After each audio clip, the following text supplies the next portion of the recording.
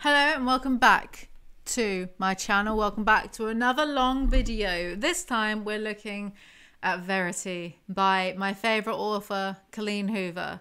Rachel Oates is making me do this. But before we get into that, three things actually. Like, comment and subscribe. Check out my trailer for my mockumentary here. This man plans crazily far ahead. He should just keep doing what he's doing. He's just being his best self. Well, I saw that date. It put me off my lunch. It's 2023, sweetie. Age is just a number. And it's there where the story gets interesting. Someone over there too. Come on. And I know some of my morals might not be your morals. That's the way the world works. You'd literally be amazed how many people jump back into my life. That's what narcissists believe. They believe that they're the smartest person in the room and that he can fool everyone. It was so horrible. It was just... Is that so bad? I don't want to do this anymore. I'm sorry, I've got. We need to find Paul and catch him before time runs out. This video is sponsored by MyHeritage. MyHeritage is a leading global family history and DNA service that makes exploring your family history easier than ever. How it works is you order a DNA testing kit, you swab your cheeks, you send it off, and then wait for your DNA results to return. Your DNA results will reveal an ethnicity estimate and DNA matches. So I've just received my MyHeritage DNA kit. Let's have a look and see what's inside. Remember to activate your DNA kit using the website myheritagedna.com/setup. You have to activate your kit and instructions. Cool. There's a clear step-by-step manual, so activate your kit online, open the test kit and lay out the unopened swabs and vials on a clean surface. Is this table clean? Who knows? Always keep them guessing, never let them know your next move. Cheek swabs, I'm sure we're all very well acquainted with these in the year 2023. So, scrape the inside of one of your cheeks whilst rotating the swab for 30 to 60 seconds. Attractive, isn't it? Ugh, I just touched it with my tongue. I think I got makeup on it. Anyway, once you've done that, these are the little vials. Open one vial, insert the swab inside, swab end down, obviously, dummy. Like so, and then break the swab like so. Close the vial tightly. Then let's do the other cheek. I gotta catch a train in like 20 minutes. I'll just sit here at home doing this. Repeat the process. Open the cap first. Now we want to take both vials, place both vials on the cotton pad in the clear plastic Ziploc bag. So I guess you just put them on like this, I'm not sure. Put them in the biohazardous bag. Are they saying that my saliva is biohazardous? Because that's just rude and probably true. Zip shut. Then mail the envelope at your postage expense to our DNA lab. They didn't send me a stamp? Outrageous. Envelopes come like pre-sticky now. You can't even lick them anymore. That was the best bit. I will receive the results of this within 3 to 4 weeks, so see you later. In addition to DNA testing, MyHeritage offers a platform that makes it easy to build your family tree and research your family history. It's a fun and easy way to discover your origins, and you might find new relatives. You can also search for old family records among the 19+ billion records that are on the MyHeritage platform. MyHeritage has also committed in its privacy policy to never sell or license genetic data. You are the sole owner of your DNA data. So it's been a few weeks and I finally received my DNA results. So let's check it out. Wait, what? Excuse. 1.6% English, 63% North and West European. What? The population of Northern and Western Europe includes mainly German, French and Dutch people. Huh? I'm not English? What? But who am I if not English? What? 18.3% Irish, Scottish and Welsh. I knew that I was part Irish, Scottish and Welsh. Huh? 1% English? I am actually bamboozled right now. I can't believe that. I knew that the rest of me was South Asian, but there's also West Asian and Central Asian, which is The South Asian part is India and Pakistan. I was aware of that. There's also possibility of me being Kazakhstan, just a little bit, just a smidge. Azerbaijan, Iraq, Turkey. I'm gobsmacked by the 1% English part. I'm confused and I shall be speaking to my grandparent when I can. What? European. Does this mean I get a European passport now? So make sure you get a DNA kit. Use the special link in my description box and use the coupon code Alizee for free shipping. As an added bonus, you can start a 30-day free trial of MyHeritage's best subscription for family history research and enjoy a 50% discount if you decide to continue it. Thank you, MyHeritage, for sponsoring today's video. I can't put this off any longer, so I guess let's just get on with it. Chapter 1. Someone cracks their head on the sidewalk. Boy, I hope it's me. I closed my eyes before his head went under the tyre, but I heard it pop like the cork of a champagne bottle. All right, Coho, I see you. Trying something different. Bit of thriller. Boy, I hope it doesn't just dissolve into abusive men and bad sex scenes. I spin around to move away from the accident, to find a place to take a breath, but the crosswalk sign now says walk and the thick crowd takes heed, making it impossible for me to swim upstream in this Manhattan river. Some don't even look up from their cell phones as they pass right by the accident. I stop trying to move and wait for the crowd to thin. Yeah, right, Colleen Hoover. People wouldn't stop to look at someone's brains everywhere. It's... oh yeah, trigger warning, it's a Colleen Hoover book. It's way more likely that people would start taking pictures and filming the accident and putting it onto, like, I don't know, TikTok or something rather than ignore it. Colleen Hoover. If you want to say something about how desensitized people are, then go for that angle instead. 3, maybe 4 people are assisting them. A few are led by their morbid curiosities, filming the gruesome scene with their phones.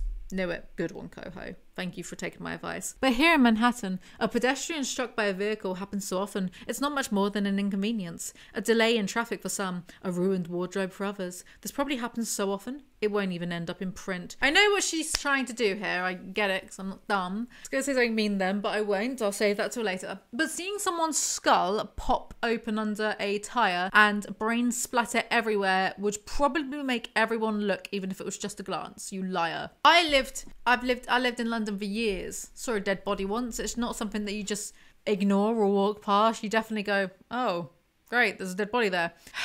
I'm very annoyed by this only 2 pages in. I don't believe that the New Yorkers are so much more jaded than everyone else. So the narrator sees this tragic death scene and immediately turns it into World War Me. Here, I'm invisible.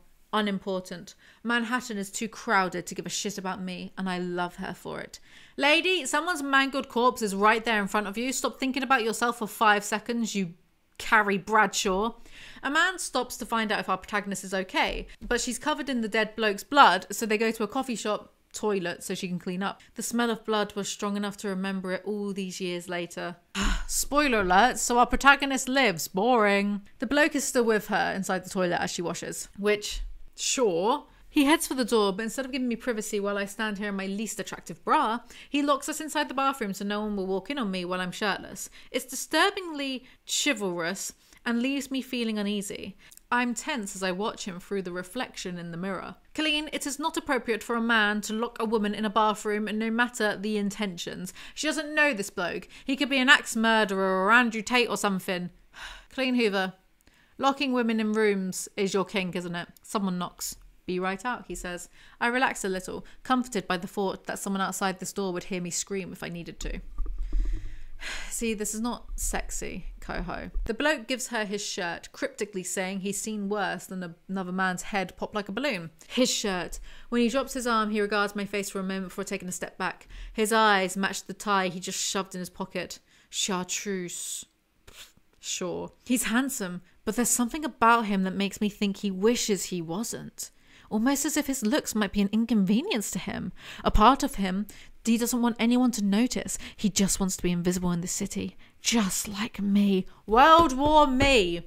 The protagonist's name is Lowen. The other guy is Jeremy. Lowen is curious about why Jeremy is too deep for you, and Jezza says that 5 months ago he pulled his 8-year-old daughter's body out of a lake. I can't wait for Lowen to somehow liken this to her plight of trying to be invisible in New York. I swallow before I speak, because my tragedies are nothing compared to his. I think of the most recent one, embarrassed to speak it out loud because it seems so insignificant compared to his.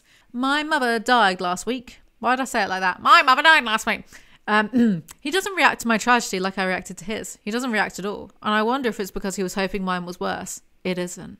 He wins. Why is it a race to the bottom with you people? Today is the first time Lowen has gone outside in weeks. What shitty luck.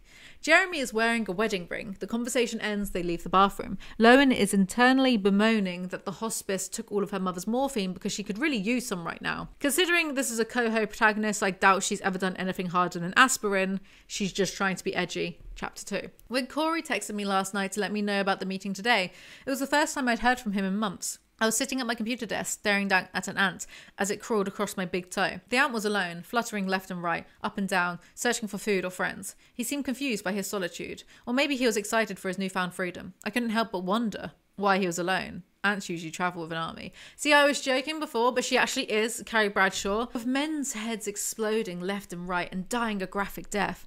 I couldn't help but wonder, was my love life exploding and dying too? I know, my talents are wasted on YouTube. So, Lowen used to have sex with Corey, but one of them is an author and the other their agent. He didn't ask about my mum in the text. I wasn't surprised. His lack of interest in anything other than his job and himself are the reasons we're no longer together. His lack of concern made me feel unjustly irritated. He doesn't owe me anything, but he could have at least acted like he cared. Yeah, I feel like if you know this guy well enough that you used to bang for several years and you've known each other for several years, the least he could do is offer condolences. The least. The bar is in the earth's core for Colleen Hoover men. Lowen keeps thinking about the ant. It's fascinating and very not like the other girls. Lowen's own mother didn't trust her as a child and kept her secluded because she had sleepwalking issues. Why do I sound like Matt Berry then? Sleepwalking issues? So Lowen didn't have many friends and now she's a loner. Lowen is waiting at a publishing house and Jeremy turns up. They have a meeting on the same floor. Lowen is the writer. Surprise, surprise. And so is Jeremy's wife. Jeremy is having a meeting with Lowen. Wow, what are the chances? The actual meeting isn't until 9:30, but I figured you'd be late, so I told you 9. I paused, staring at the back of his head. What the hell, Corey? If you'd told me 9:30 rather than 9, I wouldn't have witnessed the accident across the street. I wouldn't have been subjected to a stranger's blood. Well, technically, if you didn't make the habit of always being so late that Corey had to lie to you to get you there on time, then you wouldn't have seen the bloke's head pop, so I guess it's still your fault. How's your mother? She died last week. He wasn't expecting that. He leans back in his chair and tilts his head. Why didn't you tell me? I don't care about either of these people enough to make an argument for or against. I just don't. Her mother died from colon cancer. I mask my disquiet with a smile, even if his concern is only a formality. I'm fine. It helps that it was expected. I'm only saying what I think he wants to hear. I'm not sure how he would react to the truth, that I'm relieved she's gone. My mother only ever brought guilt into my life. Nothing less, nothing more. Just consistent guilt. Drama alert. She promised what was left in her bank account after her death would help me catch up on all the time I've had to take off from my writing career. For the past year, I've lived off of what little advance I had left over from my last publishing contract, but it's all gone now, and apparently so is my mother's money. It was one of the last things she confessed to me before she finally succumbed to the cancer. I would have cared for her regardless of her financial situation. She was my mother. But the fact that she felt she needed to lie to me in order for me to agree to take her in proves how disconnected we were from one another. That is, That's a lot of baggage to drop on me, lady. Corey and Lowen were together for 6 months and shagging for 2 years after that. They must have had a magic penis. Corey was in love with the female protagonist of Lowen's first novel, assumed the character would be like Lowen, and then got into a relationship with her. BFFR, coho. In what world would a bloke do that? Be so in love with a female character that he would think that the writer is... I mean, yes, it's probably happened, but BFFR. The meeting starts and Jeremy appears. I'm going to call him Jeremy. Jeremy and I shake hands, and he does a good job of pretending we didn't share an extremely bizarre morning. He quietly takes the seat across from me. I try not to look at him, but it's the only place my eyes seem to want to travel. I have no idea why I'm more curious about him than I am about this meeting, because you fancy him. Why are all coho women so dense, with no self-awareness? The clients are essentially after a ghostwriter to complete 3 remaining books in a series of someone else's, Jeremy's wife. The writer is Verity Crawford, who isn't in the meeting but shares Jeremy's last name, thus must be his wife. Book tours, press releases. Corey is looking at me now. He knows I'm not okay with that aspect. A lot of authors excel in reader interaction, but I'm so awkward. I'm afraid once my readers meet me in person, they'll swear off my books forever. I've only ever done 1 signing, and I didn't sleep for the week leading up to it. I was so scared during the signing that it was hard for me to speak. Me. Why am I being such a brat? The next day, I received an email from the reader who said I was a stuck-up bitch, sir, and she never read my books again. Shut up and do the job that you're being paid for. Why is every character like in fiction, who has to do stuff like this, scared of it. I feel like I'm maybe being unrelatable here. Like maybe this is relatable for people, I don't know. But for me, because we read it so often, right? It's so frequent. It'd be nice if one character actually enjoyed things like meeting the fans and maybe not doing the press part, 'cause I'm sure no one enjoys that, but it's kind of what you have to do, you know, to promote your stuff. You just grin and bear it. I don't think I've ever read a writer character or some other similar character be like, oh fab, I love meeting people and I love talking to people. So it's just a bit dull because we've heard it all before. It'd be nice if someone actually did like talking to people in these books. I just don't think you're quirky and special if you can't hold a conversation. If anyone takes offense to that right now, right? Even though I'm just having a go at fictional characters, if anyone takes offense to that, because maybe you can't hold a conversation, I'll give you some tips. People just love talking about themselves, so ask them open-ended questions about themselves. You don't even have to talk about yourself. That's a tip. Jeremy is willing to pay $75,000 per book whilst Verity will get all the royalties. My stomach leaps at the mention of that kind of payout, but as quickly as the excitement lifts my spirits, they sink again when I accept the enormity of it all. Going from a nobody writer to co-author of a literary sensation is too much of a jump for me. I can already feel my anxiety sinking in just thinking about it.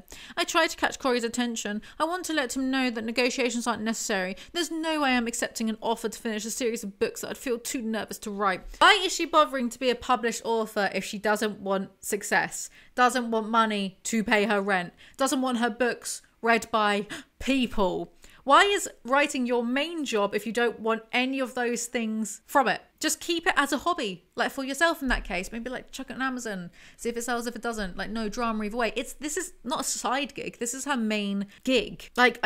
What are you talking about? 225 grand she's being offered here, and you know, if she was smart enough and maybe moved out of New York City, she could live on that for quite a while. You could just like stay indoors and deliver food for like years. Why don't these people want more for themselves? It's because we're meant to find this relatable. Oh, I'm sorry, I don't. Maybe it's a me problem then. If someone wanted to pay me 200 grand to ghostwrite some books, not demand is under my name for starters, I'll do it. But I'm sure it's just a way of Coho showing us that this girl has faux modesty, or she's relatable because she's just so insecure. But it's inept. It's romanticized ineptness. That's what I'm coining it, right? Because I would happily write anyone's rubbish for $75,000. Happily. Wouldn't think twice. Imagine I wouldn't need to leave my flat. I would just get Deliveroo like every day for a year. After taxes and cuts and such though, it would go from 225k to 100k instead, which Lowen doesn't have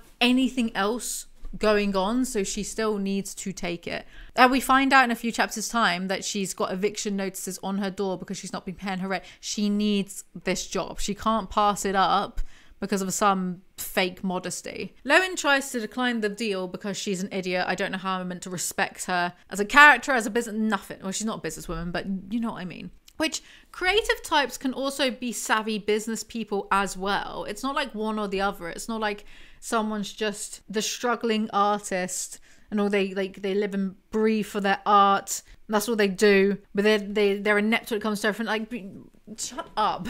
People can be more like multifaceted than that. So apparently when Colleen Hoover wrote this, I know this because Rachel told me and sent me some clips. She saw Verity, Coho that is, as the evil villain, which at the time I assumed is because Verity is actually going to be adequate at her job and we can't have women actually excelling at things now, can we? Jeremy asks to have a word with Lowen alone, and he admits that Verity can't finish the series as she was in a car accident. Lowen's first book, Open-Ended, is one of Verity's favourite books, hence why they reached out to Lowen in the first place. Jeremy watches me silently, probably wondering why I'm not reacting as most writers would do to this opportunity. He can't figure me out. Normally, I'd be proud of that. I don't like being easily read. I'm not like the other writers. Both of Jeremy's daughters died. He had twins. He randomly trauma dumps on her and naturally she loves it. It makes her feel special for him doing it. That lawyer is lowballing you. Tell your agent ask for $500,000. Tell them you'll do it with no press under a pen name with an ironclad non-disclosure. That way, whatever it is you're trying to hide can stay hidden. Yeah, sure, let's just jump through hoops for this random woman, okay. I look down at the table, confused by what just happened. Confused as to why I'm being offered such a substantial amount of money for a job I'm not even sure I can do. $500,000, and I can do it under a pen name with no tour or publicity commitment? What on earth did I say that led to that? Even Lowen can't suspend her disbelief. So how am I meant to? But she does seem to have like supernaturally low self-esteem, so I can already guess at this point that she's gonna bang this dude even though he's married to, I was guessing at the time, a comatose woman. Which, if so, how does someone with such really bad self-esteem get that much audacity? It's inconsistent. Chapter 3. I had a boyfriend in my early 20s named Amos who liked being choked. I don't know where I asked, but thanks. I wonder where I'd be had I entertained his urge. Would we be married now? Would we be married now? Would we have children? Would he have moved on to even more dangerous sexual perversions? I'm crying at Christian Coho, thinking choking is like a dangerous perversion. Someone introduce her to Mormon soaking, please. That's worse than a little bit of choking. I think that's what worried me the most with him. In your early 20s, vanilla sex should satisfy a person without the need to introduce fetishes so early on in a relationship. What? Coho would need to be baptized again if she heard about my sexual exploits in my 20s, if she thinks a bit of choking is this bad. Guys, I think I share too much with you. Lowen has been receiving eviction notices. Told you I weren't lying. She and Corey celebrate the new contract with champagne. And she didn't even tell Corey that she was getting eviction notices. By the way, he's only your agent. He probably needs to know if one of his writers is going to end up homeless. Lowen is going to go to Verity's house in Vermont to read through her office notes for the series. Corey finds this suspicious that Jeremy wants Lowen to stay at his house with homophobes and suspects that maybe Jeremy killed his daughters and injured his own wife. Except one daughter had an allergic reaction, another drowned in a lake, and his wife hit a tree in her car, so probably unlikely. Though, maybe. Anyway, Corey goes home. Chapter 4. It's a 6-hour drive to the house, so instead of wasting time, Lowen listens to a Verity Crawford audio book. This is actually a good thing because it means she's preparing for her job, which she barely does for the rest of the book, by the way. But it's been framed as a bad thing because the book is so good that it hurts her self-esteem. I have no patience for this because everything is just World War me, woe is me with this. So I don't, she's not likable enough for me to be like, oh, I sympathize. You know, if a character is likable, then I will sympathize. But this woman is annoying. And by the way, she's not even read any of the series that Verity was writing before her car accident. So in what universe would these people give her the job when she's not even familiar with the... Okay, Coho. I spend the rest of the drive ready to go back to New York, my tail between my legs. But I stick it out because thinking I'm not good enough is part of the writing process. It's part of mine anyway. For me, there are 3 steps to completing each of my books. Start the book and hate everything I write. Keep writing the book despite hating everything I write. Number 3, finish the book and pretend I'm happy with it. Again, this isn't unique. I have had real life accomplished authors tell me it takes decades for the cringe to go away, if it ever actually does. So you aren't special for hating your work, babe. Just get on with it. Do you think I like this? Actually, I do, because I'm well funny. There's more nonsense about, I just don't want any kind of attention because I'm not like the other people. Do another job then. And I'm not, I'm clearly not saying that if you write, it should have to be for public consumption, rah, rah, rah, rah. But there's a difference between, rah, rah, rah. There's a difference between, doing something as a hobby for yourself, right? And then monetizing it and making it your main gig. There's a difference. So I don't want to hear her complaining. This is my life. Sort of homeless, living out of a suitcase just 1.5 weeks after the last of my immediate family members passes away. Can it get any worse? I could be married to Amos right now, so life could always be worse. Jesus, Lowen. I roll my eyes at my inability to realise how many writers would kill for this kind of opportunity. And here I am thinking my life has hit rock bottom. Well, at least she's self-aware. Boy, I hope it will last. She arrives at the house. My mother used to say that houses have a soul. And if that is true, the soul of Verity Crawford's house is as dark as they come. So this woman is already set up to be a villain just because she has a gothy house. A little boy stares at Lowen. This is Jeremy's son. I look at the house behind him, wondering what that must be like for a child to grow up in such a home. Must be nice, I mutter. Okay, so both his sisters are dead and his mum is currently in a coma, so leave the jealousy at the door, you idiot. I saved my suitcase for later and shut my door, following the little boy. I'm only a few feet behind him when he opens the front door and walks into the house and then closes the door in my face.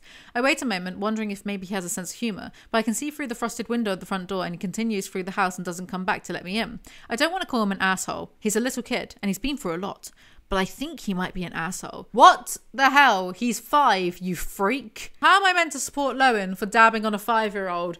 A 5-year-old who is like severely traumatized from all this stuff that's happened. Like, no less. Get a life. Jeremy comes to open the door. I don't like the buzz rushing through me right now. His wife is in a coma. Can you literally not, you home-wrecking shrew? Jeremy gives Lowen the master bedroom as it's next to Verity's office, especially that I'll be sleeping in their bed. My eyes are pulled to the headboard, specifically to the teeth marks bitten into the top edge of the headboard in the centre of the bed. I immediately tear my eyes away before Jeremy catches me looking. He'll probably see all over my face that I'm wondering which one of them had to bite the headboard in order to keep quiet during sex.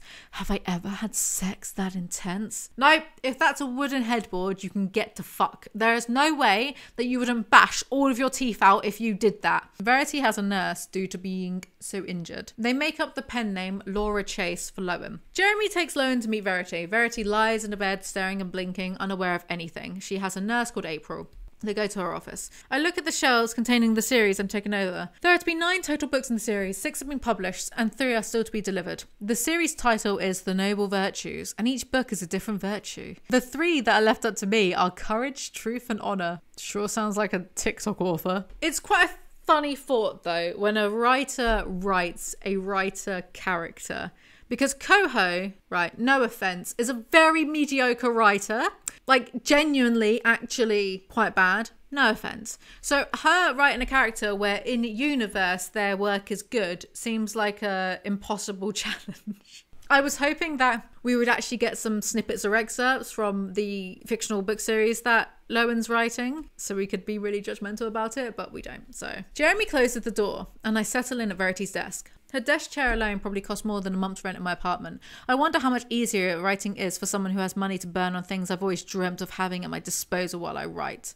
Right. Okay, so you've already had a whinge that you never wanted riches or fame, just enough money to pay rent to continue writing. But now you're complaining that like you don't have as much nice stuff as Verity does. So which is it? You want to be a struggling artist, or more you just want to romanticize the whole struggling artist thing, or you want to have cash to burn? Like, make up your mind. She listens to the first audiobook on the 6-hour-long car drive, and right now she starts reading the second book. So the first book, audio-wise, is only 6 hours long. So I went onto my Audible, and Heaven in Disorder, a audiobook by Slavoj Žižek, is also only 6 hours long, which in book format is 240 pages. So based solely upon this, I'm guessing that Verity's books are also this short, right? 240 or 50 pages a piece. So Lowen has 6 months to write the first one and then up to 2 years later to write the last 2 for $500,000. So like what, 750 pages maybe in 2 years for $500,000? Easy, mate. I could do that in like 2. Couldn't, because I don't write any of my own stuff, but if I was given $500,000 I could. I don't want to hear Lowen complain again. Basically, she's not doing Lord of the Rings, is she? I end up reading for 3 hours straight. I haven't moved from my spot, not even once. Chapter after chapter of intrigue and fucked up characters. Really fucked up characters. It's going to take me time to work myself into that mindset while writing. No wonder Jeremy doesn't read her work. All her books are from the villain's point of view, so that's new to me. I really should have read all the books before arriving. So I'm guessing it's from the villain's point of view because Verity is actually a villain for being a woman or something. And yes, you should have read these books before arriving. Yeah, congrats. Lowen finds an autobiography of Verity's. It's not at all what I'm searching for. An autobiography isn't what the publishers are paying me to turn in. So I should just move on. But I look over my shoulder to make sure the door is shut because I'm curious. Besides, reading some of this is research. I need to see how Verity's mind works to understand her as a writer. That's my excuse anyway. I carry the manuscript to the couch, make myself comfortable, and begin reading. Lowen is the real villain of this story. So be it, chapter 1. So this was exciting for me because Colleen Hoover was having to write as a in-universe really good writer, so of course it's going to be pretentious and terrible. Author's note: the thing I abhor about most autobiographies are the counterfeit thoughts draped over every sentence. Told ya, I never lie. A writer should never have the audacity to write about themselves unless they're willing to separate every layer of protection between the author's soul and their book. The words should come directly from the centre of the gut, tearing through flesh and bone as they break free. Ugly and honest and bloody and a little bit terrifying, but completely exposed. An autobiography encouraging the reader to like the author is not a true autobiography.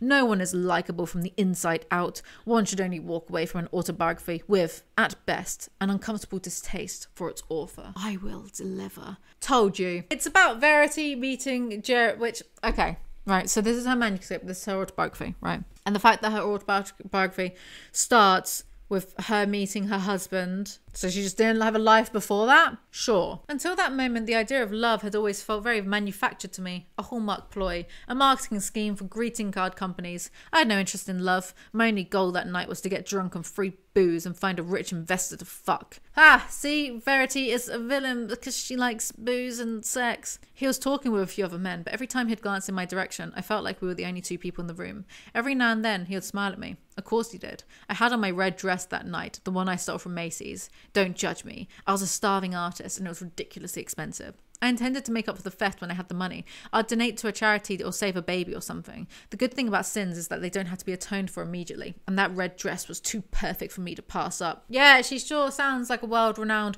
writer. She sounds just like the annoying bloke, I forget his name, from November 9. That's what she sounds like. And it gets worse. Also, so she talks about a lot of horrible stuff in this manuscript, but there's a twist at the end, so you just really have to bear in mind, especially when it starts to get really edgy and dark. It was a fuckable dress. The kind of dress a man can easily bypass when he wants between your legs. The mistake women make when they choose their clothes for events like the one I was at is that they don't think about them from a man's perspective. Oh no, heavens to Betsy, a woman's not thinking about her clothes from a man's perspective. Oh, whatever we do, Colleen Hoover. A woman wants her breasts to look good, her figure to be hugged, even if that means sacrificing comfort and wearing something impossible to remove. But when men look at dresses, they aren't admiring the way it hugs the hips or the cinch at the waist or the fancy tie at the back. They're sizing up how easy it will be to remove. Will he be able to slip his hand up over her thigh when they're seated next to each other at a table? Will he be able to fuck her in a car without the awkward mess of zippers and Spanx? Will he be able to fuck her in the bathroom without having to remove her clothes completely? The answer to my stolen red dress were yes, yes, and hell yes. This is like laughably bad. World-renowned writer, my arse. She sounds, again, I must reiterate, she sounds exactly like the toxic male lead from November 9. Watch that. You see what I mean? I can feel how edgy Coho thinks she's being, but she's just writing this character like how she writes her blokes. Jeremy didn't look at me in that moment. He simply kept his hand on my shoulder as if he was laying claim to me. When the bartender approached, I watched in fascination. Jeremy nudged his head towards me and said, "Make sure you only serve her water for the rest of the evening." Excuse me? I'm perfectly capable of deciding when I've had enough to drink. Jeremy smirked at me, and even though I hated the arrogance behind that smirk, he was good looking. I'm sure you are. I've only had 3 drinks all evening. Good. I stood up straight and called the bartender back over. I'll have another Moscow that drink, please. Moscow Mule. Why am I slipping up on that? The bartender glanced at me, then Jeremy, then back at me. "I'm sorry, ma'am. I've been asked to serve you water." I rolled my eyes. "I heard him ask you to serve me water. I'm standing right here, but I don't know this man, and he doesn't know me. I'd like another Moscow Mule." "She'll take a water," Jeremy said. Coho's kink is letting men control her. He laughed, moving until his back was against the bar, and stared at me with a tilted head and a crooked smile. "I've been watching you since the moment I walked through the door. You've had 3 drinks in 45 minutes. And if you keep going at that rate," like, what a loser for watching her and keeping note of her drinks. Get a life. "If you keep going at that rate, I won't feel comfortable asking you to leave with me. I'd much rather you make that choice while you're sober." I mean, if they're strong drinks, she might be tipsy already. His voice sounded like his throat was coated in honey. Honey's quite thick, so wouldn't that be like, ah, like sponge? What was that? Like SpongeBob SquarePants. You know what I mean? Wouldn't it sound a bit like... I held eye contact with him, wondering if it was an act. Could a man that good looking and presumably rich also be considerate? It felt more presumptuous than anything, but I was drawn in by his gall. Verity gets water because she's a simp and that's that. I liked his teeth, perfect and white. I liked the stubble in his jaw. It was the perfect length to scratch my thighs, maybe even scarred them if he stayed down there long enough. I'm guessing Verity is the villain of this because she isn't afraid of enjoying sex, and this says more about Colleen Hoover than it does Verity. They go to Jeremy's limo. Verity is 22, he is 27. But it's not actually Jeremy's limo. They just got in a random one because he lied about being rich, very quirky. I was surprised by how much I loved that he had brought me to a limo that wasn't even his. He wasn't rich, yet I still wanted to fuck him. Verity also isn't rich. She stole an invitation to the party from the trash can of the office that she was cleaning. The limo driver comes back, so they kiss and run away laughing. What a rom-com movie. She like runs away barefoot as well. Of course she does. Very rom-com. I liked that he believed he could like me. It almost made me believe I was likable. He takes her to some place called Steak and Shake and touches her up whilst they drink milkshakes. Very romantic. He did. His bed was in the middle of a studio apartment in Brooklyn. Jeremy wasn't rich. He could barely afford the steak and shake he had bought me, but I didn't care.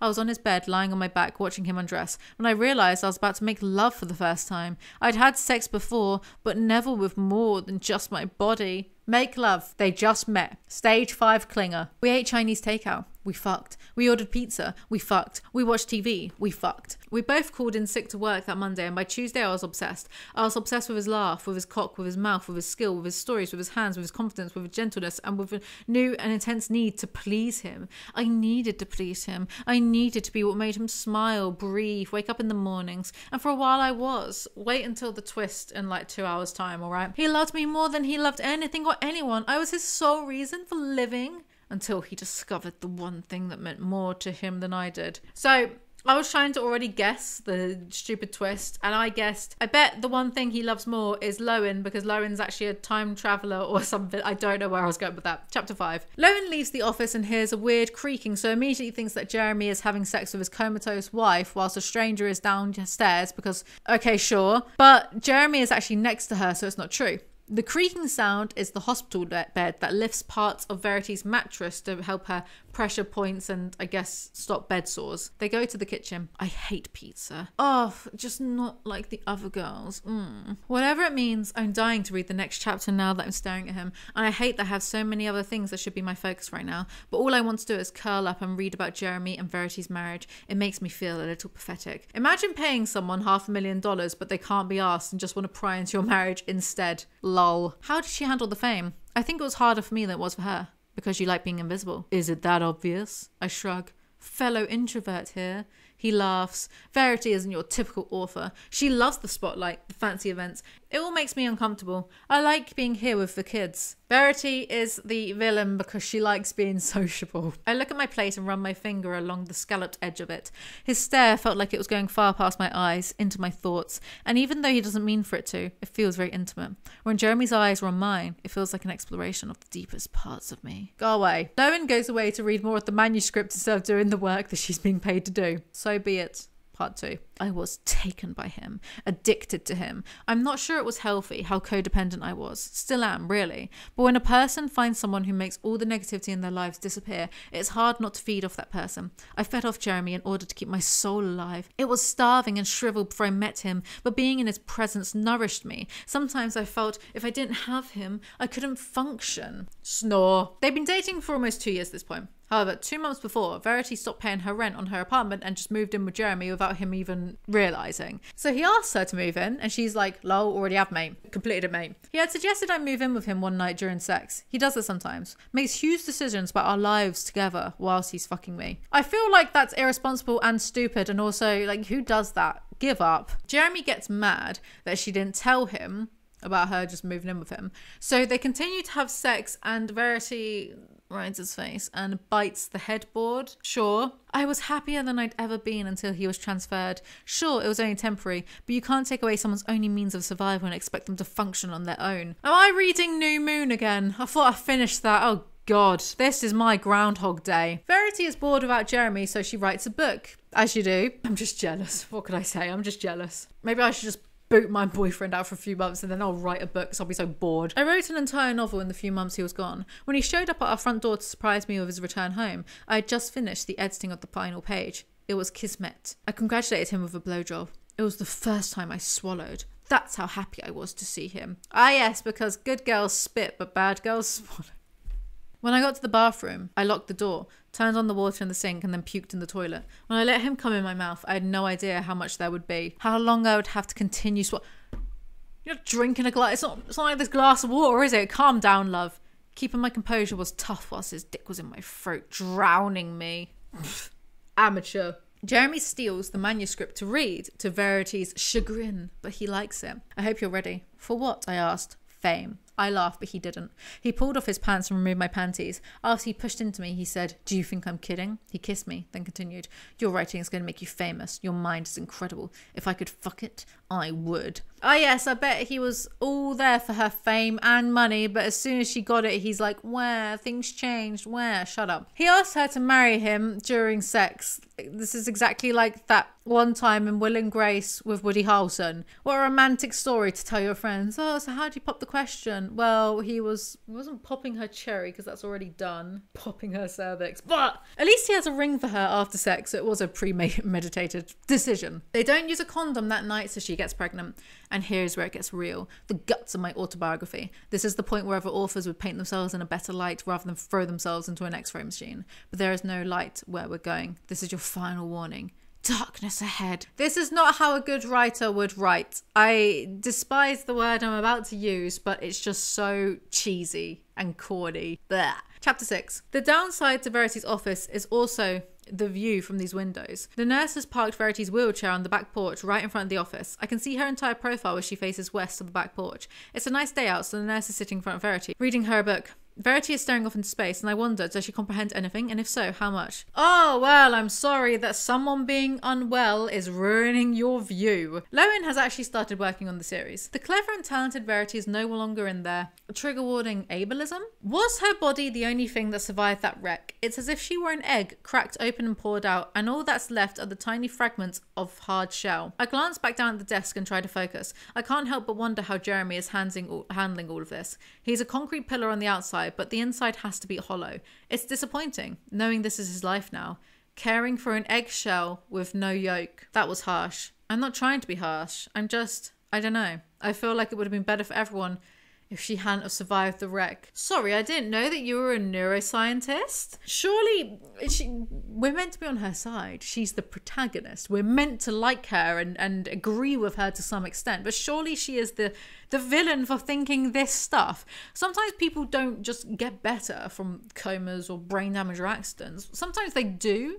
Sometimes they don't. The brain is very complex. So you can't just like discard people and throw them away just because it's not convenient anymore, just because it's ruining your view. She's not a doctor. She's not a neuroscientist. What a horrible little woman. I can't imagine this is how Verity would want him to live. I can't imagine this is how she would want to live. She can't even play with or speak to her own child. I pray she isn't in there for her own sake. I can't imagine how difficult it would be if her mind is still there, but the brain damage had left her with no physical way to express herself, robbing her of any ability to react or interact or verbalise what she's thinking. So, whilst Lowen is silently trying to kill off Verity in her own mind, she notices that Verity is staring right at her. This one is meant to be a thriller, this book. It's what it's been sold as. Except, it sounds just like every other Coho book that I've read so far. Woman simps over man, some other stuff happens.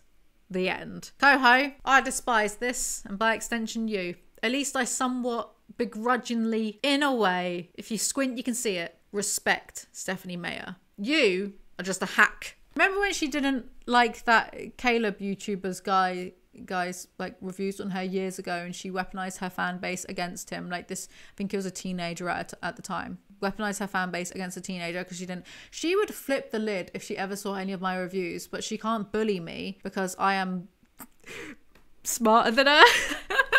She can't bully me. I wouldn't care. I'll just close my laptop. What are you gonna do? Lowen freaks out and creeps away from the window.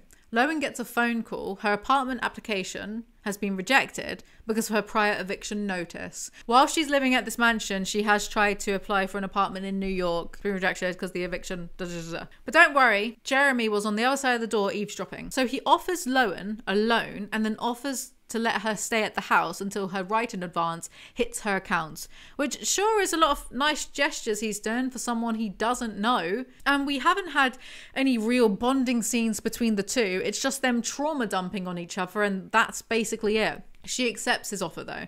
I was in the shower whilst writing this, washing away the filth of the book, when I realised Verity detailed a graphic sex scene between her and Jeremy that I skimmed over because boring, but it was the bit where she mentions riding his face and biting the headboard in her autobiography. Who would write that in an autobiography? Lowen is outside watching Jeremy and Crew, Crew is the name of the little boy by the way, tear up the wood from their fishing dock. Jeremy is shirtless, so Lowen keeps gawking at a married man. April, the nurse, sees Lowen staring at a married man. Crew waves at Verity's bedroom window, but no one is there. This is the thriller aspect, by the way. And also, forgive me, but at this point, we're a third of the way into this book, and it's marketed as a thriller. Nothing thrilling has happened. I'd argue that nothing thrilling does happen until the extra chapter that she added on after this was published. I'm seeing things. But why was he waving at the window? If she wasn't there, why was he waving? It doesn't make sense. If she was looking out her window, Crew would have had a much bigger reaction, considering she hasn't been able to speak or walk on her own since her wreck. Or maybe he doesn't understand that his mother walking to her window would be a miracle. He's only 5. Yeah, I think a 5-year-old would realise that their previously incapacitated mother suddenly walking around is a big deal. And here I was trying to guess the twist again. Is this the twist that Verity was actually fine all along but wanted to wait around, see if Jeremy would cheat on her? It's worse than that. Also, the way that Lowen keeps noticing these creepy goings on and Crew is acting weird and whatnot, and Jeremy hasn't noticed any of it. Lowen goes to spy on Verity and finds her asleep in bed, but with her TV off, despite April saying she left the TV on. Regardless of the fact that I'm aware this is all in my head, I still walk back to Verity's office, close the door and pick up another chapter of her autobiography. Maybe reading more from her point of view will reassure me that she's harmless and I need to chill the fuck out. Lowen then uses this as an excuse to snoop some more. Snooping, fancying a married man. Are you sure that she is a protagonist? Oh, and, you know, hating the disabled. Are you sure she's a protagonist, Hoover? Honestly, all of these books make me want to write my own, like, toxic, stupid romance just to see if it would get published, you know? Because if she's doing it, why can't I do it? But it's a bit more tongue-in-cheek, so I don't really mean it. No, that would be worse, actually, because I'd be aware that I'm putting out toxic men. That'd be worse, actually. But it's annoying, though, because if she's doing it, but she's oblivious. Anyway, so be it, part 3. Verity can tell that she's pregnant because she works out daily, sometimes twice a day, unlike her fat mother. Okay. Verity then starts working out 3 times a day because she's starting to show. I'm sure Verity is a villain because she clearly has body image issues. She and Jeremy have sex. Verity isn't eating enough because body image issues, obviously. I wanted to roll my eyes because technically it was nothing. Not a boy, not a girl. It was a blob. I wasn't that far along yet, so assuming the thing growing inside me was actually hungry or craving any particular type of food was absurd. But it was hard for me to state my case because Jeremy was so ecstatic about the baby. I didn't really care if he treated it like it was more than it was. This is why Verity is a villain, because she understands science. Verity is pregnant with twins. I tried to force my smile when he talked about them. I would act like it filled me with joy when he rubbed my stomach, but it repulsed me, knowing he was only doing it because they were in there. Even if I delivered early, it didn't matter. Now that there were 2 of them, my body would suffer even more damage. I shuddered daily at the thought of them both growing inside me, stretching my skin, ruining my breasts, my stomach, and God forbid, the temple between my legs where Jeremy worshipped nightly. How could Jeremy still want me after this? This is why she is the villain, because she's not glowing about the miracle of life crap. Some people don't take to parenthood well, which is realistic. Sounded like she didn't want to have kids at all, which would be fine if she didn't get pregnant. You have to just bear with until we get to the twist ending, so then we can assess this all properly, okay? And content warnings from here on in. She says some pretty graphic and nasty stuff about her babies that some of you with kids might find upsetting. Some of you without kids might find it upsetting too, because it's not nice imagery. So content warning from now on. Content warning as well, talks of miscarriages, abortions. During the 4th month of my pregnancy, I started hoping for a miscarriage. I prayed for blood when I went to the bathroom. I imagined how, after losing the twins, Jeremy would make me his priority again.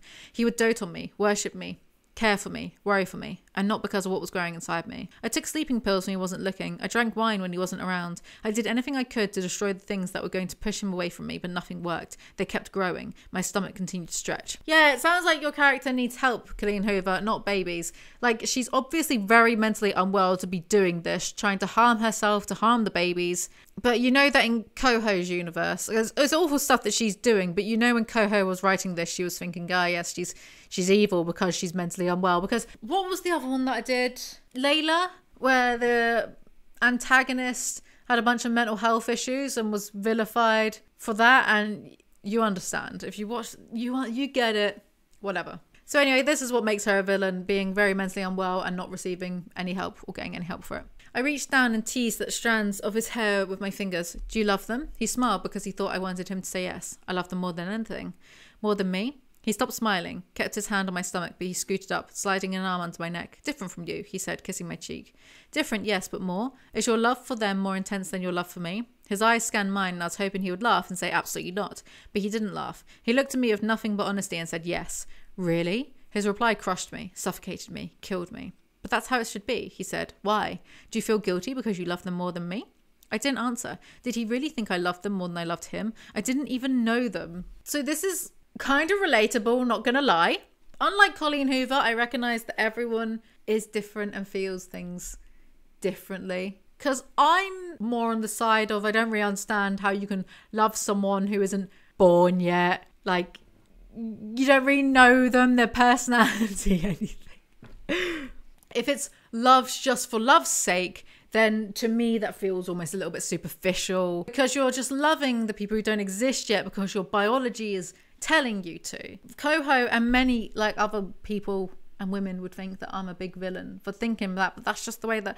But I wouldn't then like go and be nasty. Do you know what I mean? That's just personally how I feel about things. But I guess I don't believe in love at first sight either. I don't believe in romantic like fairy tale kind of nonsense. I feel that when it comes to this stuff and bonds and whatnot, I'm almost in like pragmatic to a fault. It's what like that's just my DNA and makeup. That's how I work. I understand that people do feel that way, and I'm not going to be like, well, you shouldn't because you don't even know them yet, because I'm not insane. I'm not some sort of fascist, right? I'm not going to tell you what to do what you want. Don't tell me what to do and how to feel, right?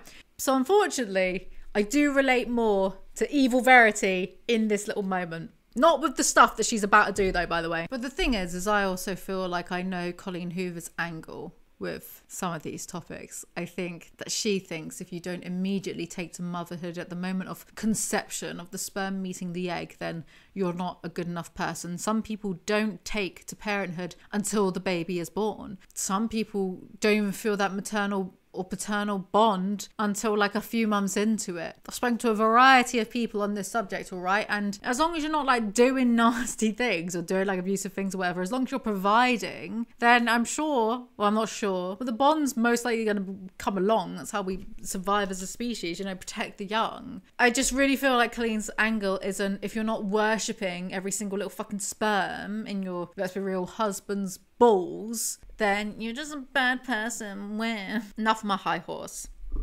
Basically, do what you want. I don't care. Don't make me do anything that I don't want to do, though.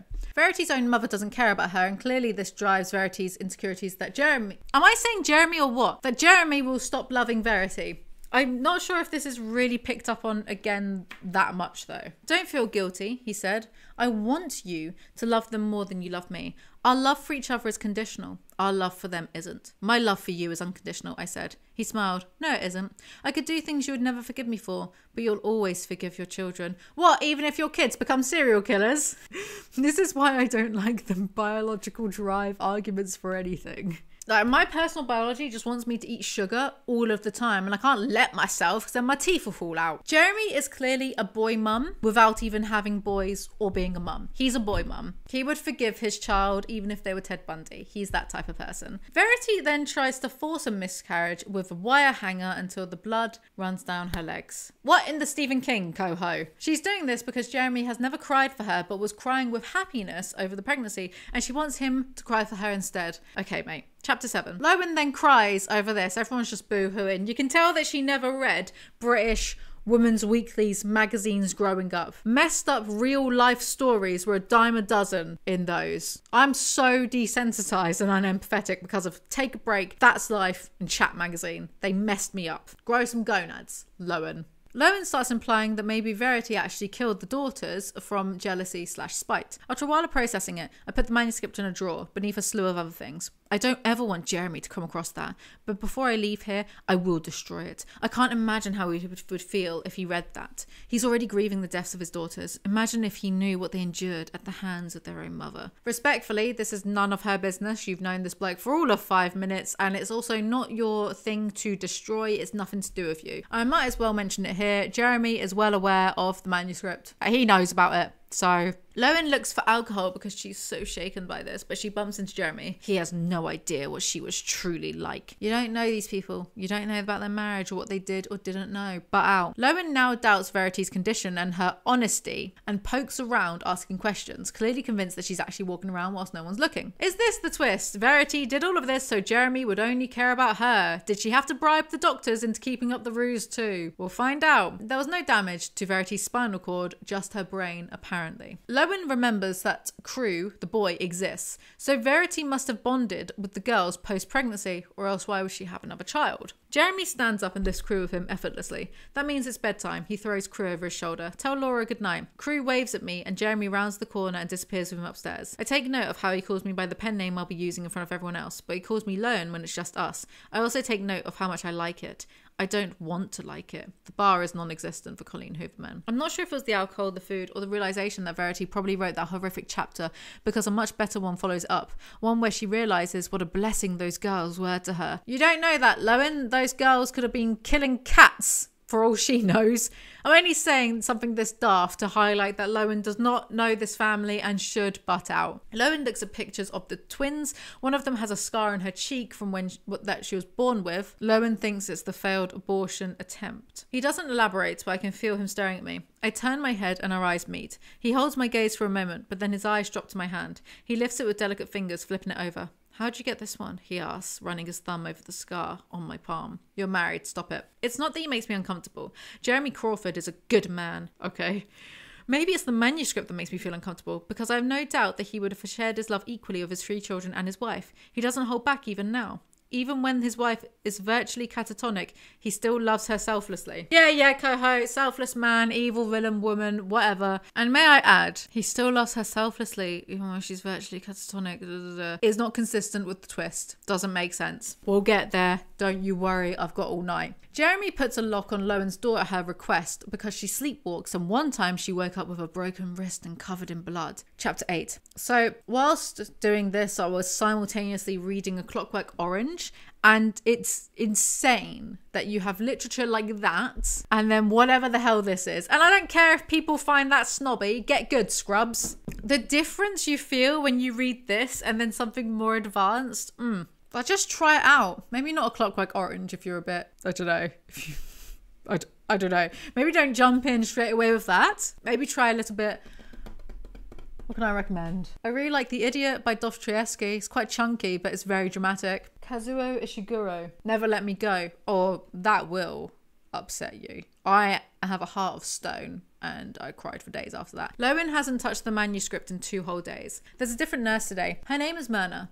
She's a little older than April, round and cheerful, with 2 rosy spots on her cheeks that make her look like an old-fashioned Kewpie doll. Right off the bat, she's a lot more pleasant than April. And honestly, it's not that April is unpleasant, but I get the vibe she doesn't trust me around Jeremy, or Jeremy around me. I'm not sure why she dislikes my presence, but I can see how protective of her patient would mean judging another woman who is staying in her invalid patient's home. I'm sure she thinks Jeremy and I lock ourselves in the master bedroom together after she leaves every evening. I wish she were right. I'm not sure why she dislikes me where. Boy, I wish I was fucking this married guy. Jeremy wants to go to the shops and ask Lowen if she wants anything, but she can't possibly tell this bloke, this married man with kids, plural at the time, well, plural previously, that she needs tampons. Heavens no. How will his fragile little masculine ears take it? So she elects to go with him instead. It has been briefly publicly announced that Lowen, under her pen name, will co-write the rest of Verity's series. Verity is ecstatic. Ha! At least I know never to trust another publicity announcement. I start reading the comments below the announcement. Who the heck is Laura Chase? Why is Verity handing over her baby to someone else? Nope. That's how it usually works, right? Mediocre author gets successful, hires shittier author to do her job. Why is that last comment me? Jeremy laughs. Never read the comments. Verity taught me that years ago. Finally, someone's speaking sense around here. Verity has more sense than a lot of them. Anyway, Jeremy helps Lowen out of the Jeep by taking her hand, so she starts thinking about his sex life. Keep it in your pants, babe. I have no idea why I'm embarrassed to buy tampons. It's not like he's never seen them. And knowing Jeremy, he's probably purchased them for Verity a few times. He seems like the type of husband who wouldn't think twice about it. How old is Lowen actually? Like 15 or what? If a man really has like some kids and he's still getting funny about buying you tampons, dump him. Jeremy gets ambushed by 2 attractive women, friends of Verity. The blonde looks like she's been handed a warm cup of gossip tea. Why did my brain want to read that as a warm cup of piss? Like, what? We're friends of Verity's, Patricia says. She gives me a very noticeable, condescending look. This lady is my spirit animal. I'll share the message, Jeremy says, walking past her. Give my best to Sherman. Patricia makes a face. My husband's name is William. Jeremy nods once. Oh, that's right. I get them confused. I hear Patricia scoff as we walk away. When we make it to the next aisle, I say, who's Sherman? The guy she fucks behind her husband's back. I mean, I thought this was funny at the time, but it's also very hypocritical considering that he does the same thing. Okay, whatever. Holy shit, I say, laughing. When we get to the register, I can't stop smiling. I don't know if I've ever seen that kind of epic burn in person. The moment is totally ruined by Lowen being like, let epic burn, my dude. Like she's from 2010's memes, like those rage react things. Yes, but without hypocrites, there would be no epic karmic moments like the one I just witnessed. I think this is just a me thing, but I don't like the word. I don't like a lot of things, to be fair. Okay, just assume, unless I tell you otherwise, just assume that I don't like anything. Don't like drinking water, no, I like all of this stuff. This is fine. Oh, except for the eggs, I don't eat them. Why are there 24 of them? I don't eat them, so why is there a pack of 20? Mental. Why is that there? I'm gonna be having a word with my partner. He's not eating all of them, surely. Who does he think he is? Henry VIII? Why is there 24? You can't see, there's 2 packs of 12 there. Anyway. So I dislike the word epic when it's used in kind of its modern context, because it's always used to describe things that are just a bit like above average. It's very epic mealtime. Oh, like here's 100 bacon strips. Let epic. It's not really though, is it? I think this is just a me problem, so ignore me please. Or don't, you're here on my channel for a reason. Jeremy grabs the rest of the things from the cart. I try to keep mine separate, but he refuses to let me pay for it myself. I can't stop staring at him as he runs his credit card. I feel something. I'm not sure what. A crush? That would make complete sense. I would develop a crush on a man who is so devoted to his ailing wife that he's too blind to see anyone or anything else. He's too blind to even see who his own wife was. Man uses money, so now she's in love with him. Let epic burn. Oh god, maybe the toxic male podcasters were right. That is a joke. I do not mean that. Chapter 9. Lowen has only been here for 5 days. And she hasn't finished that manuscript because she's really just like longing it out, which is unrealistic. You would read that in like a day, wouldn't you? Remember, Verity has 2 nurses. If she's pretending to be sick, she either has them in the ruse and she's paying them off, or she just has to deal with 2 people constantly moving her and touching her. And she has to be that good at pretending to be, I guess, catatonic. Is that the right word? I'm not sure, sorry. Regardless, she has to be that good that she's fooling professionals. Yes, it is bullshit. We'll get there. Also, I thought Lowen was going to show Jeremy the manuscript, so he goes, oh my god, what a psycho, I can't believe I was married to her, and falls in love with her instead. I was wrong. See, it can happen, sometimes I am wrong. He doesn't return the smile, but he doesn't look away. We hold eye contact for several seconds. I can feel his stare stirring up things inside me. It makes me wonder if it does anything to him when I look at him. She's really just out here fantasizing about a married man with a brain-damaged wife. Coho, this does not make your protagonist likable. I know it'll be justified anyway, as well, Verity is a psycho and evil. Cheating's fine, who cares? Because it seems to be what Coho believes. I know, she sure does justify very questionable behaviour, cheating, all that type. I'd be worried if I was Coho's husband anyway. Crew cries, so Lowen runs off to find him. He was playing with Verity's knife and cut his finger, and he implies that Verity has spoken to him, but whether recently, who knows. The knife was there, but then it disappears. OMG, is it Verity moving things around? And I said at this moment, if the big reveal is that Verity is fine and just pretending, it's hardly going to be a satisfying aha moment when it's being jammed down our throats this much. Lowen catches Verity staring at her again, so she wants to run away. However, imagine that Verity actually isn't conscious of anything, right? Of any of this. And Lowen is just getting paranoid over nothing. Imagine. Crew brushes past me and returns to Verity's bedroom. I find it odd that sitting on her bed while he plays on his iPad is fun for him, but then again, I'm sure he just wants to be near his mother. Have at it, buddy. I don't want to be near her at all. Like, imagine the big reveal was that Verity really is brain damaged beyond healing, beyond repair, and this book is just Lowen dabbing on a disabled person the entire time. That's how unlikable your main character is, Colleen Hoover. I'm not sure how much longer I can try to convince myself that I don't have a serious crush on that man. I'm also not sure how much longer I can try to convince myself that Verity is a better person than she really is. I think, after reading every book in her series and beginning to understand the reason her suspense novels do so well is because of how she writes them from the villain's point of view. Critics love that about her. When I listened to her first audiobook on the drive over, I loved that her narrator seemed a little psychotic. I wondered how Verity got in the mind of her antagonist like she did. But that was before I knew her. I wonder if Coho believes that this is the case, that to write psychotic characters you also just must, because how could you emphasize, how could you really put yourself in someone's shoes, how could you use your imagination if not? Like, yeah, Anthony Burgess was really bad, as bad as Alex in A Clockwork Orange, or Nabokov really was a nonce to write Lolita. Do you know what I mean? Do you know what I mean? I wonder if this is what Coho really thinks. Interesting. Well, what does that say about all of Colleen Hoover's protagonist then, about her. I still don't technically know her, but I know the Verity who wrote the autobiography. It's apparent that the way she wrote the rest of her novels wasn't a unique approach for her. After all, they say write what you know. I'm beginning to think Verity writes from a villainous point of view because she's a villain. Being evil is all she knows. So Verity is, if this is the case, right, then Verity is mentally ill and she's being demonized for it instead of helped. Loan reads more of the manuscript. So be it. Part 4. The babies are born despite Verity trying her best to kill them in utero. The doctor left and the nurse was gone. It was just Jeremy, the girls, and me. And I'm saying that she's mentally ill because, like, well, the Verity that we're getting from the manuscript's perspective, like, is so obsessed with Jeremy that it's codependent to a ridiculous degree. It's very unhealthy. She's just like always trying to use sex as a way to solve their problem. She's always trying to have sex with him, not that he's complaining. She's all he thinks about. She can't like love anyone else. Like it's obsessive to a ridiculous degree. I mean, to the point that she didn't want to have her own babies because he would love them and she doesn't want anyone else to have his, like, that's, to me, I'm not a doctor, but I think that's mental illness. The Verity that I'm reading on the manuscript is mentally ill in my viewpoint, but this just makes her a villain. She's just demonized for it instead.